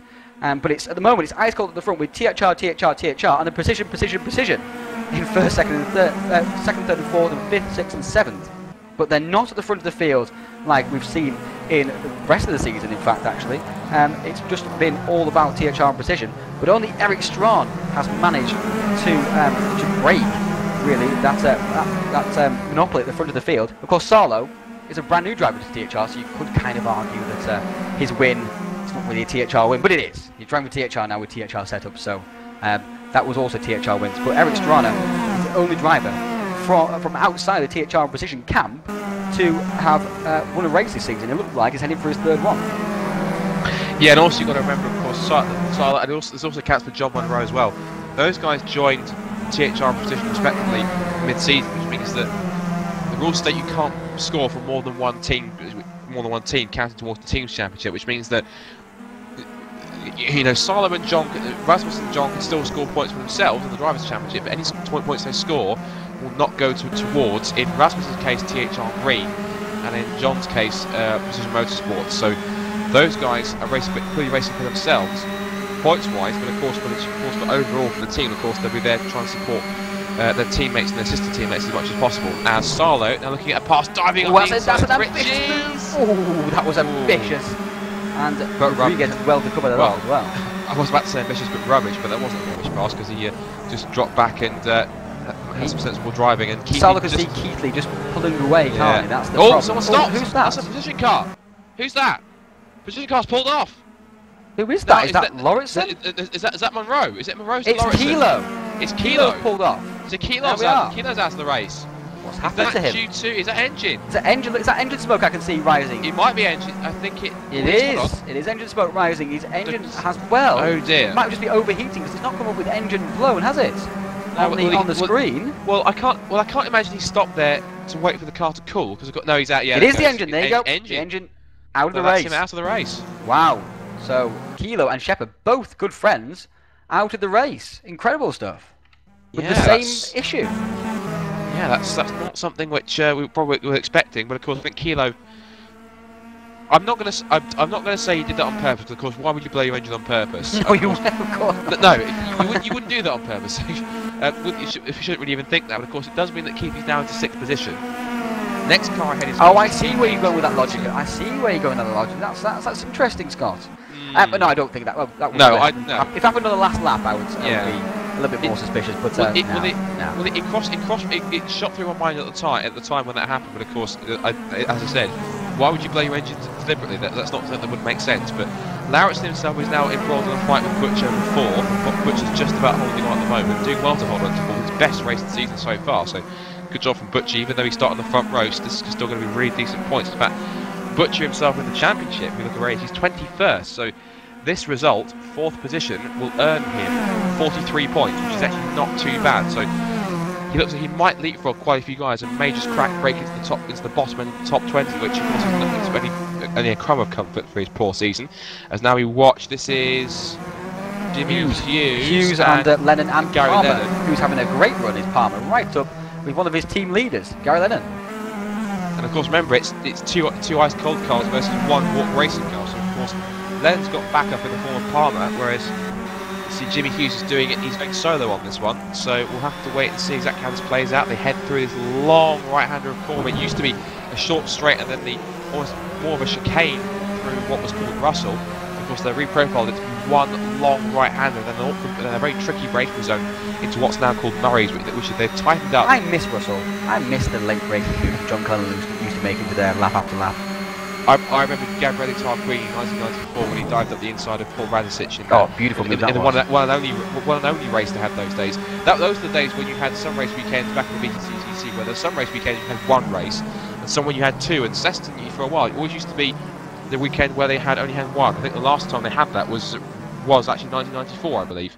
Before they went to double headers. It makes sense to have more races on the weekend, doesn't it? Because then you get more people turning up because there's more for them to watch. I never got why there was only ever one race on the weekend. That seemed a bit nonsensical to me, but they saw the light eventually. Oh, sorry, just seeing Rodriguez just holding offside. They went side by side. That was over 6th position. Yeah, there's a gap has appeared now between them, hasn't it? So they've obviously had a scuffle, and Hack has caught Serving.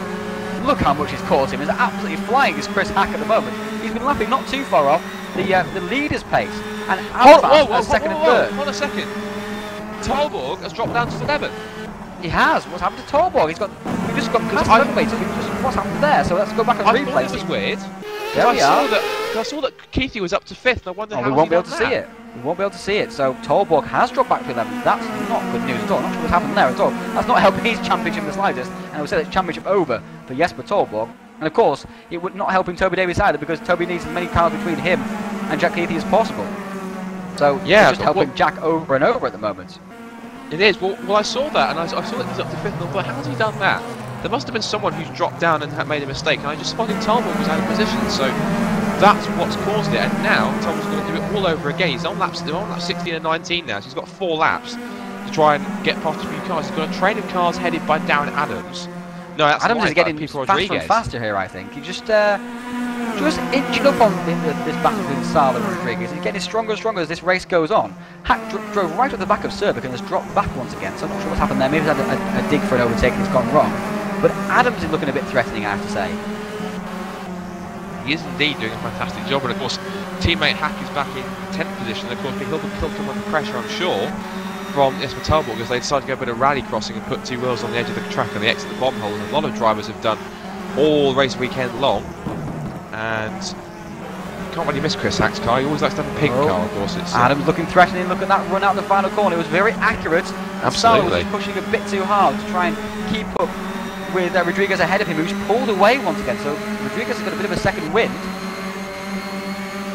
And Sala just holding him off. Lap 17 of 19. Remember, near the end of this race, not seen too much of Eric Strahm because he's been so superb at the front of the field. Adams go down the inside here. No, not close enough. Definitely not close enough. And Torbo right at the back of this battle now as well. So that's going to make very interesting final few laps with this group. Let's quickly check in on Lauritsen and Butcher. They're quite close as well. Not close enough for an overtake. So let's go back to this battle for what is basically 7th spot, because Rodriguez is just clearing away a little bit from this battle now. And they're now heading down towards, of course, Brundle Nelson. Used to be called the S, but of course when they reprofiled and modified and extended the circuit back, I think it was 2010 that they did that. And of course that was in the winter of 2010 to host its first races in 2011. So seeing here, of course, they renamed all the corners. Of course, well, most of them in fact, because of course they kept the names of like Ritchie's and Bombhole and Coram. Of course, they renamed quite a few corners. All the corners on the infield mostly take names from famous personalities in motorsport. So you've got, looking at the track map, if you look at them, you cornered under the names of the likes of Agostini and Hamilton and Williams, and for some reason one's called Oggies, which I don't know exactly sure what that means, but and also Palmer as well, of course, named after Jonathan Palmer. Of course, he looks after MSV, that looks after tracks like Snetterton and Brands Hatch and Cadwell Park and Alton Park, and also Bedford Autodrome. So under the collective MSV. So look at that from the knowledge from Scott. He learned something every day. I didn't realise he had Bedford underneath him as well.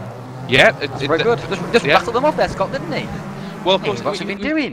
Well, of course, Palmer Sport is effective. That's where Palmer Sport base is. Oh, a hack! Off in the background. He's trying to get past side by side Survey. with Adams. Oh, this is it's Hamilton on the grass. Saying, Three wide. You're going to give it a car width there, Scott. You can't give less than a car's width. And Tolbog making his feelings very much clear, because he did not like that move at all from Survey. Somehow, how has Survey come out ahead of all that? That was a little bit pedestrian from Hack going into the Brundle and Nelson. And Tolbog's now going to run. Tolbog is going to slip straight through, isn't he? Yes, and he's done it. There we go. So it's now into the top 10. Oh no, he's hit the curb and run right wide. And Hack says, "I'll be back once again." Great racing between these guys. Small mistakes are punished immediately.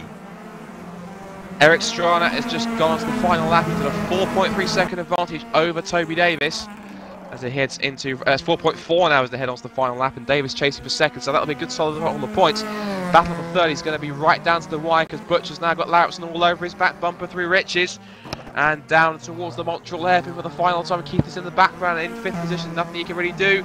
Lauritsen trying to make a move. He does some more Morse code in the back and actually push Butcher wide a little bit, too deep into the Montreal hairpin, onto the Bentley straight for the final time. Butcher, can he hold on for a podium? Can Lauritsen get another podium for Precision Motorsports? And of course, remember, if these two have fireworks for this final half of a lap, it's going to be advantage Keithy, because of course he's right there in 5th, so these guys are going to have to be very careful they don't come to blows too much. Rodriguez has been caught well up by Salo. Indeed. Over either. I thought Rodriguez had cleared away, but clearly not. Butcher just covering through Brundle and Nelson onto the short chute down towards the bomb hole. And we'll hold on to it for a moment, but of course we have to look to the front, because this man, of course, he's been in form in TPS. He is probably the MVP of TouringProSeries for the lot, and look at this coming through. It's going to be another race victory, Ryan, and I think thoroughly well deserved. Stunning victory from Eric Strachan. Went out, got the pole position bike with a fantastic lap.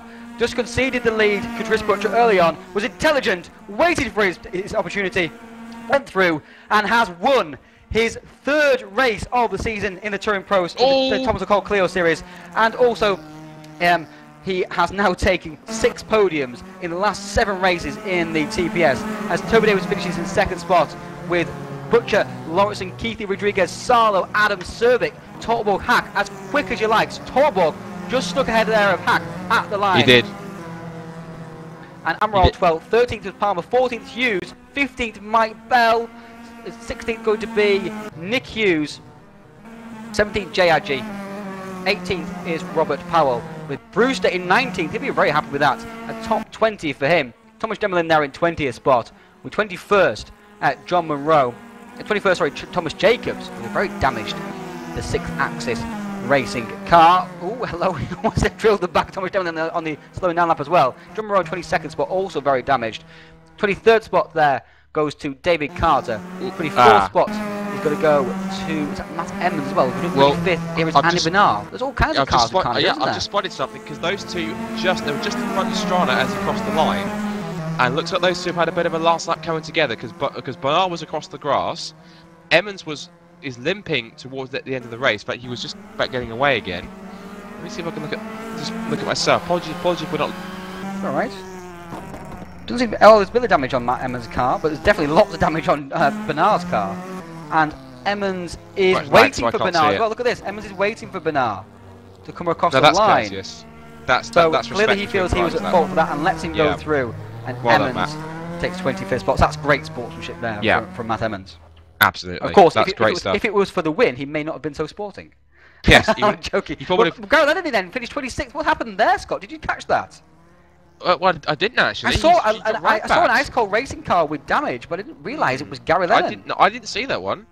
He was fairly. He was up there challenging within the top 10, wasn't he? But he was, just fell right the way back. So that's rather confusing what happened to him. But of course, story of the day, of course, race 2. Eric Strana taking a brilliant victory. Toby Davis taking as many points as he can. That's 47 important points. Of course, he's taken a few points away from. Let's see, because Keithy finished 5th, so he would have scored. He's taken 8 points away.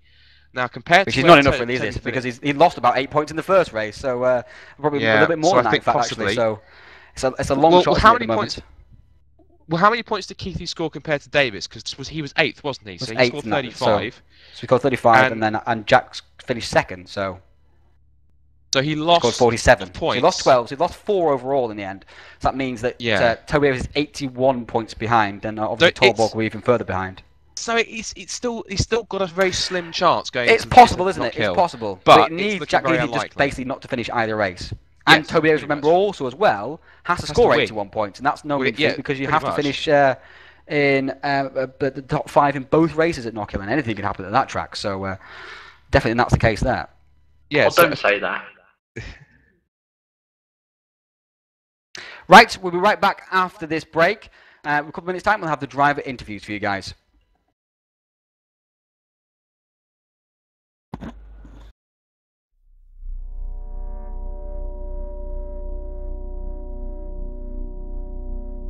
Do you know what I find funny is that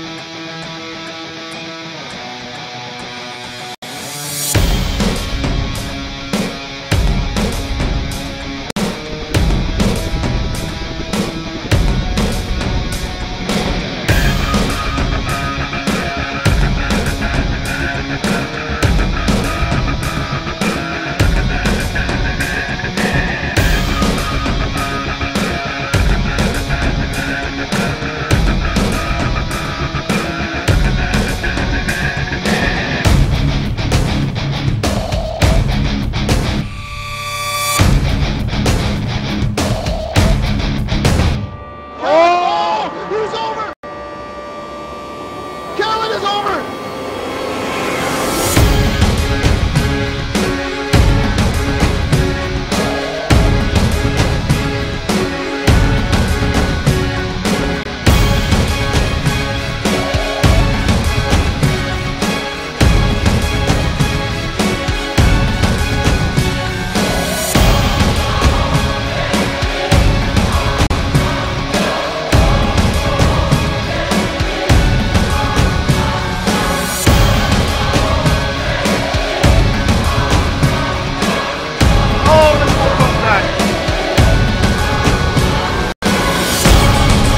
Oh, look at this far away!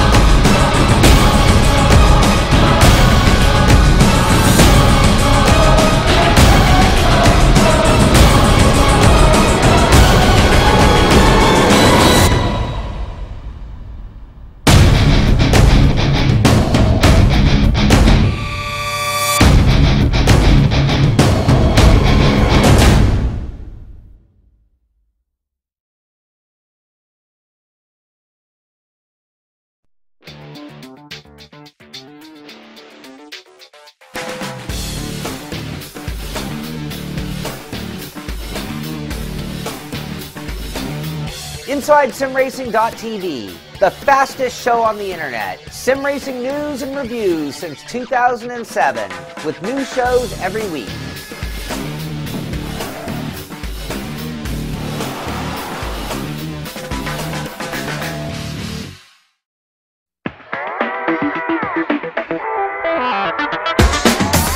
Game Pod, the ultimate race rig for those serious about sim racing.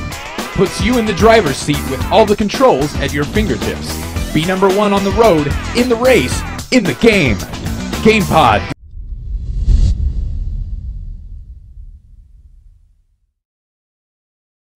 Hello and welcome back to the penultimate round of the Tom Onslow-Cole Clio Series. We've got the driver interviews coming up in just a second's time, but Scott, you wanted a word on some of that action here today. We saw Sarlo take his first ever Tom Onslow-Cole Clio Series win and his second in his TPS career, and then Eric Strawn, who is, as you were saying, the most valuable player at the moment in the Touring Pro Series on form alone, take a win in second race.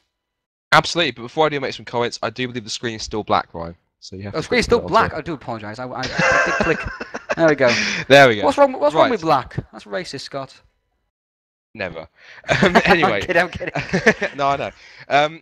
No, it's a great racing state. Snetterton always does help provide great racing. Not biased because I live in Norfolk. Anyway, yeah, it's a fantastic racing state. Sarlo did a great job from pole position. No disrespect to Rasmus, he's had some difficulties, as we've said all broadcast long, of starting near the front of the grid and then just dropping back to the field, but not being able to keep with the pace of the front runners. But today he overcame that, and a great drive to hold off second placed Jack Keithley all race. So that was a great drive to get his first Clio win. As for Strana, again continuing his form of late, was fantastic running in the Clios and the V8s with that victory. And despite Toby getting to second place, Toby didn't seem to have an answer because Strana just seemed to pull away and just extend that advantage all race. So brilliant victories from both of them, and I'm actually quite keen to hear their reactions from that race. We've been invaded as we normally are in the commentary booth by a horde of drivers, and we'll certainly hear, I guess, from both race winners. I'm guessing, Ryan. Absolutely, that's the first thing we're going to talk about. We'll leave the championship leader to last. Yes. Rasmus, after last week, last race, should I say, where you qualified on pole position at Silverstone, and you ended up finishing 17th without an actual, a big incident. You just dropped back and plummeted through the field. You really turned that round today. That was impressive stuff in that first race. Yeah. Well, before the race at Silverstone, I had basically my longest run I had done before the race was about 5 or 6 laps, so that didn't really pay off. But this time around, I put more effort into the race setup, and thanks to my teammates, it went very well. You mentioned your teammates there. I mean, how are you enjoying life at THR? You're new to the team. How has it improved your driving? Or has it improved your driving? Maybe you're worse now. Well, I like to think I've always known how to drive, but getting to do it alongside guys like Jesper and Toby, and well, the list is endless basically. So it's a good place to be. And of course, that's your second win in your Touring Pro Series career. The last time you won a race was just before you went off to military duty back at Salzburg Ring. So it's nice to have those two now, rather than just known as a kind of almost a one-hit wonder. You've got those 2 wins under your belt now. It is, yeah. And well, this win was it was really tough. Jack was behind me pretty much all race long, and I felt he was maybe a bit quicker than me towards the end, but yeah, I managed to keep him behind me. Fantastic stuff. And of course, you now won at in 2 very different cars. It was the Holden from the 1980s, and now the Clio from 2013. So definitely a versatile racer is Rasmus. Congratulations, Rasmus, once again. Scott, thank you. You've got the second race winner, Eric Strana, and he's hot stuff right now, it has to be said. Absolutely. Eric, let's just talk about this then. So, I mentioned in the broadcast, you are pretty much at the moment, I think we'd have to agree, Touring Pro Series is equivalent of an MVP, because you've had some incredible form in both the V8 Supercars, Virtual V8 Supercars, and the Tom Onslow-Cole Clio Series. You've taken, you took 2 podiums, of course, at Oran Park. You then took 2 victories at Silverstone. You were then second at Sandown at the V8s just a couple of days ago, and now you come here and you've had a great run and you've won the second race at Snetterton. So I'm guessing really the challenge is, I guess the next question is, can we expect you to win Bathurst? Because you seem to have done well in everything else so far. Well, Bathurst, well, I don't know. That's what happens when you have summer holiday and have way too much free time to practice. You just get to do way too many laps and fill it with everything you possibly can, and it pays out, as we can see here. But I'm not very confident Bathurst because that's after I start school again. So I don't know. Depends on who I get for co-driver. Still haven't got one, but we'll see. Yeah, I'm not too. We'll see. We've heard that Jack Keithley is spare, Eric. Sorry to cut across this, Scott, but we've heard that Keithley is spare. Is there truth to these rumours? We'll see. That's kind of code for a maybe, I think, isn't it? It's some case when they say things like that. But moving on to the races today, race 1, you have quite a bit of a big battle going on for around the middle of the top 10. So you had a much tougher time trying to get through other cars. But just talk us through that battle, because you were battling mainly with the likes of Tolborg and Chris Hack, and of course a couple of the precision guys, mainly Lauritsen and Keelov. How did you manage to get through all of that without any unscathed? Because there were some fantastic duels going on between the 5 of you. Well, I don't know. I think I managed to do a horrible qualifying lap, and I think I ended up 9th, which doesn't sound really bad, but considering what I had done in pre-practice, it was pretty poor. And then I completely missed the start and lost about 3-4 places to turn 1. But then, the guys in front of me were battling, and that helped me. And I just try to play cool and try to not overheat the left front tire. And I managed to catch up to Lauritsen, who I was mainly battling with. I couldn't catch Jesper or Hack or Simon. But me and Alexander swapped position a couple of times, and that was great fun. We passed each other on the outside going into turn 4 twice each. So, that was a great deal of fun. Yeah. And then, of course, now going forward to the final few races, of course, of the season, we've already talked really about Bathurst, of course, and the rumours that you might be doing that with Jack. The immediate next 2 races, of course, we've got the penultimate round of the V8s, of course, at Sydney, and then the final round, the season finale at Knockhill. Now, going by what's at stake in the championship, of course, are you going to be going out in Knockhill purely just for your own self-gain? Because, of course, really, you're not, no disrespect, but you're not in the championship hunt, but you have become very strong of late in the past couple of races. So, are you going to be looking to try and upset the party? Do you think you're going to be looking for maybe getting at least one race victory at Knockhill? Or are you probably going to sit back and allow the likes of Keithley and Talborg and Davis to fight it out over the championship? Are you going to be getting in there and scrapping amongst them? I'm going to try to get among them. I'm not going to take them out, but I'm definitely going to be trying to. Yeah, I know, but I'm definitely going to try to be with them and try to stir things up, as you said, if I can. It didn't go over there very well last season. I managed to crash and almost wreck the leaders, but I'll try to do a bit better this year, and hopefully I'll be able to be up there and try to maybe scratch a win or 2. Hopefully Keithley and Toby and Jesper will be beating the living crap out of each other, and let me through, but. We'll see how that goes. I don't think they're that nice to me now. Well, congratulations on your victory today and, of course, your performance, and best of luck going forward for the rest of the season. Thanks. A quick question, I've got for Eric. Go on. A quick question I've got for Eric, actually. It's a bit of an on-the-spot question here for you, Eric. We've seen you obviously have a great run at the moment, and you've attributed that to having a bit more time to practice and whatever. But it's interesting, because in the virtual V8 supercars, you're not in the championship hunt. In the Tom Onslow-Cole Clio Series, you're not in the championship hunt, and that's when obviously you've been winning lately in these kind of series. However, in the Virtual Mini Challenge earlier in the season, you won a race, you suddenly realised, oh, I've got a chance to win this championship here, and results went down. Do you think you've got there's something to do with pressure there at all, or do you think it was just purely down to the fact you didn't have quite as much time earlier in the year?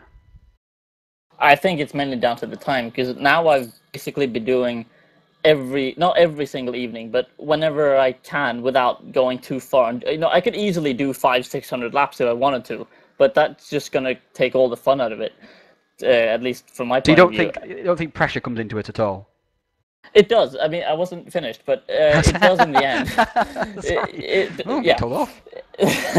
No, it does actually. I mean, look at race 1 in qualifying 1. I mean, I was fastest one of the fastest at least in practice, and then I was really confident going into qualifying 1, and I was just okay. I'm gonna just go for it and just get every single thousandth of a second I can, and I end up being halfway down the field and not starting well. And then now I was like, okay, just take it easy and try to stroll through the field, and I end up getting pole and winning. So it's definitely pressure. So yeah, it's pressure combined with time is like a lot of pressure plus a little bit of time doesn't really work out for me.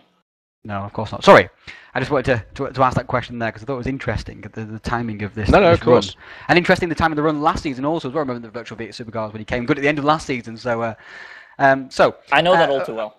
Yes, going to move on now to Toby Davis. Toby, we've not heard from you too much lately in the broadcast. Things haven't been going too well for you of late. I think it's already sounding grumpy. The championship is basically over for you at the moment. I think, in fact, you're about 81 points behind Jack going into the final round about of the season. 81. Okay. About 81, something like that, yeah. So, obviously, there's still a chance there, and obviously you still keep trying for that. But it's a long shot now, isn't it? And it's not really the way you wanted the season to end. No, and to be honest, it was all Silverstone. I had to do well at Silverstone. I'd done a reasonable amount of practice. I had decent pace, and then my throttle pedal was playing up.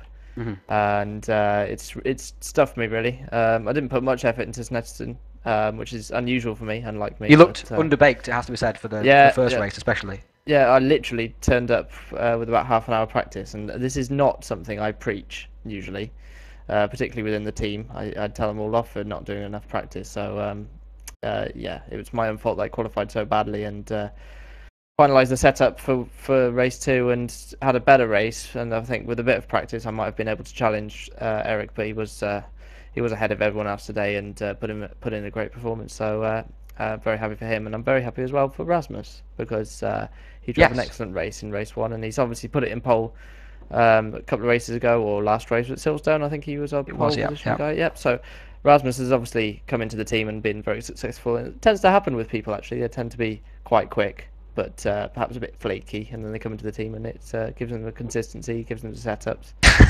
And Salo is obviously one of those excellent drivers, and he'll turn out to be a future star, I would say, for THR. Excellent stuff. So there's a ringing sound of confidence there from Toby. In the rest of the season, the Virtual V8 Supercars, I wanted to quickly ask you, have you finalised your lineups for the co-driving at Bathurst? Yeah, there's a small issue there. We've got about 4 co-drivers, and we need another 3 or 4, but we have got one huge name, and he will be joining us. So you wish to announce that as an exclusive? Yeah, I will. Is he Belgian? Wish to announce that. No, he's not Belgian. He's not Belgian. Is he? No, because that would be an obvious choice, wouldn't it, Ryan? Yes, it would be a very obvious choice. And it wouldn't be exactly. I think it's fair to say Belgian. I think for TPS circles, there's probably only one name that comes to mind with that, and I think it's fair to say his initials begin with SV. I think. So indeed, yes. No, we haven't got him, so let's stop talking about Stoffel. It's not him. Come on, tell me who it is. I'd give you a clue, Ryan. Yes. He's very, very quick. Well, yes. I guess that bit. That's it. I'll tell you what. Next time you interview me, is he French? No. Yeah. All right. He's from South Europe. South Europe. There you go. So he's Italian. I'm not. This is not so he's like. Italian, and he's David Greco. What is this? 20 questions. David Greco. Okay. Fernando David Alonso. Greco. Someone just suggested David Taylor. That was much amusement in TPS circles. Anyway, you can tell that. Toby, go on mute, please, because we need to go with the driver interviews. We've got about 5 minutes here. Scott, who did you want to talk to? Jack, of course. Need to talk to Jack. Need to talk to Jack. Yes, well, quick. I was going to say Fernando was looking for a new car, I suppose. So I guess that could be it. THR Commodore. Who knows? Anyway, championship leader Jack Keith. Then Jack, 2nd place, and then a 5th as well. Effectively, you kind of consolidated your championship lead. It really no pressure, but it all kind of rests on you going into not killer, really, doesn't it? Because all you've got to do is make sure if you've got to score at least 13 more points. Over the effectively, all you got to do is just score points, really, and that's it. You've got the championship. So no pressure. That was clear as mud there from Scott there, Jack, as what you need to do when you're going forward into Knock Hill. Yeah, sorry about that. I was trying to get my words out. Yes, well, knowing the very unpredictable nature of Not Kill, that's my only way. If it was any other track, then I'll be okay with it, but it's Not Kill, and it could get quite hairy there. I hope not.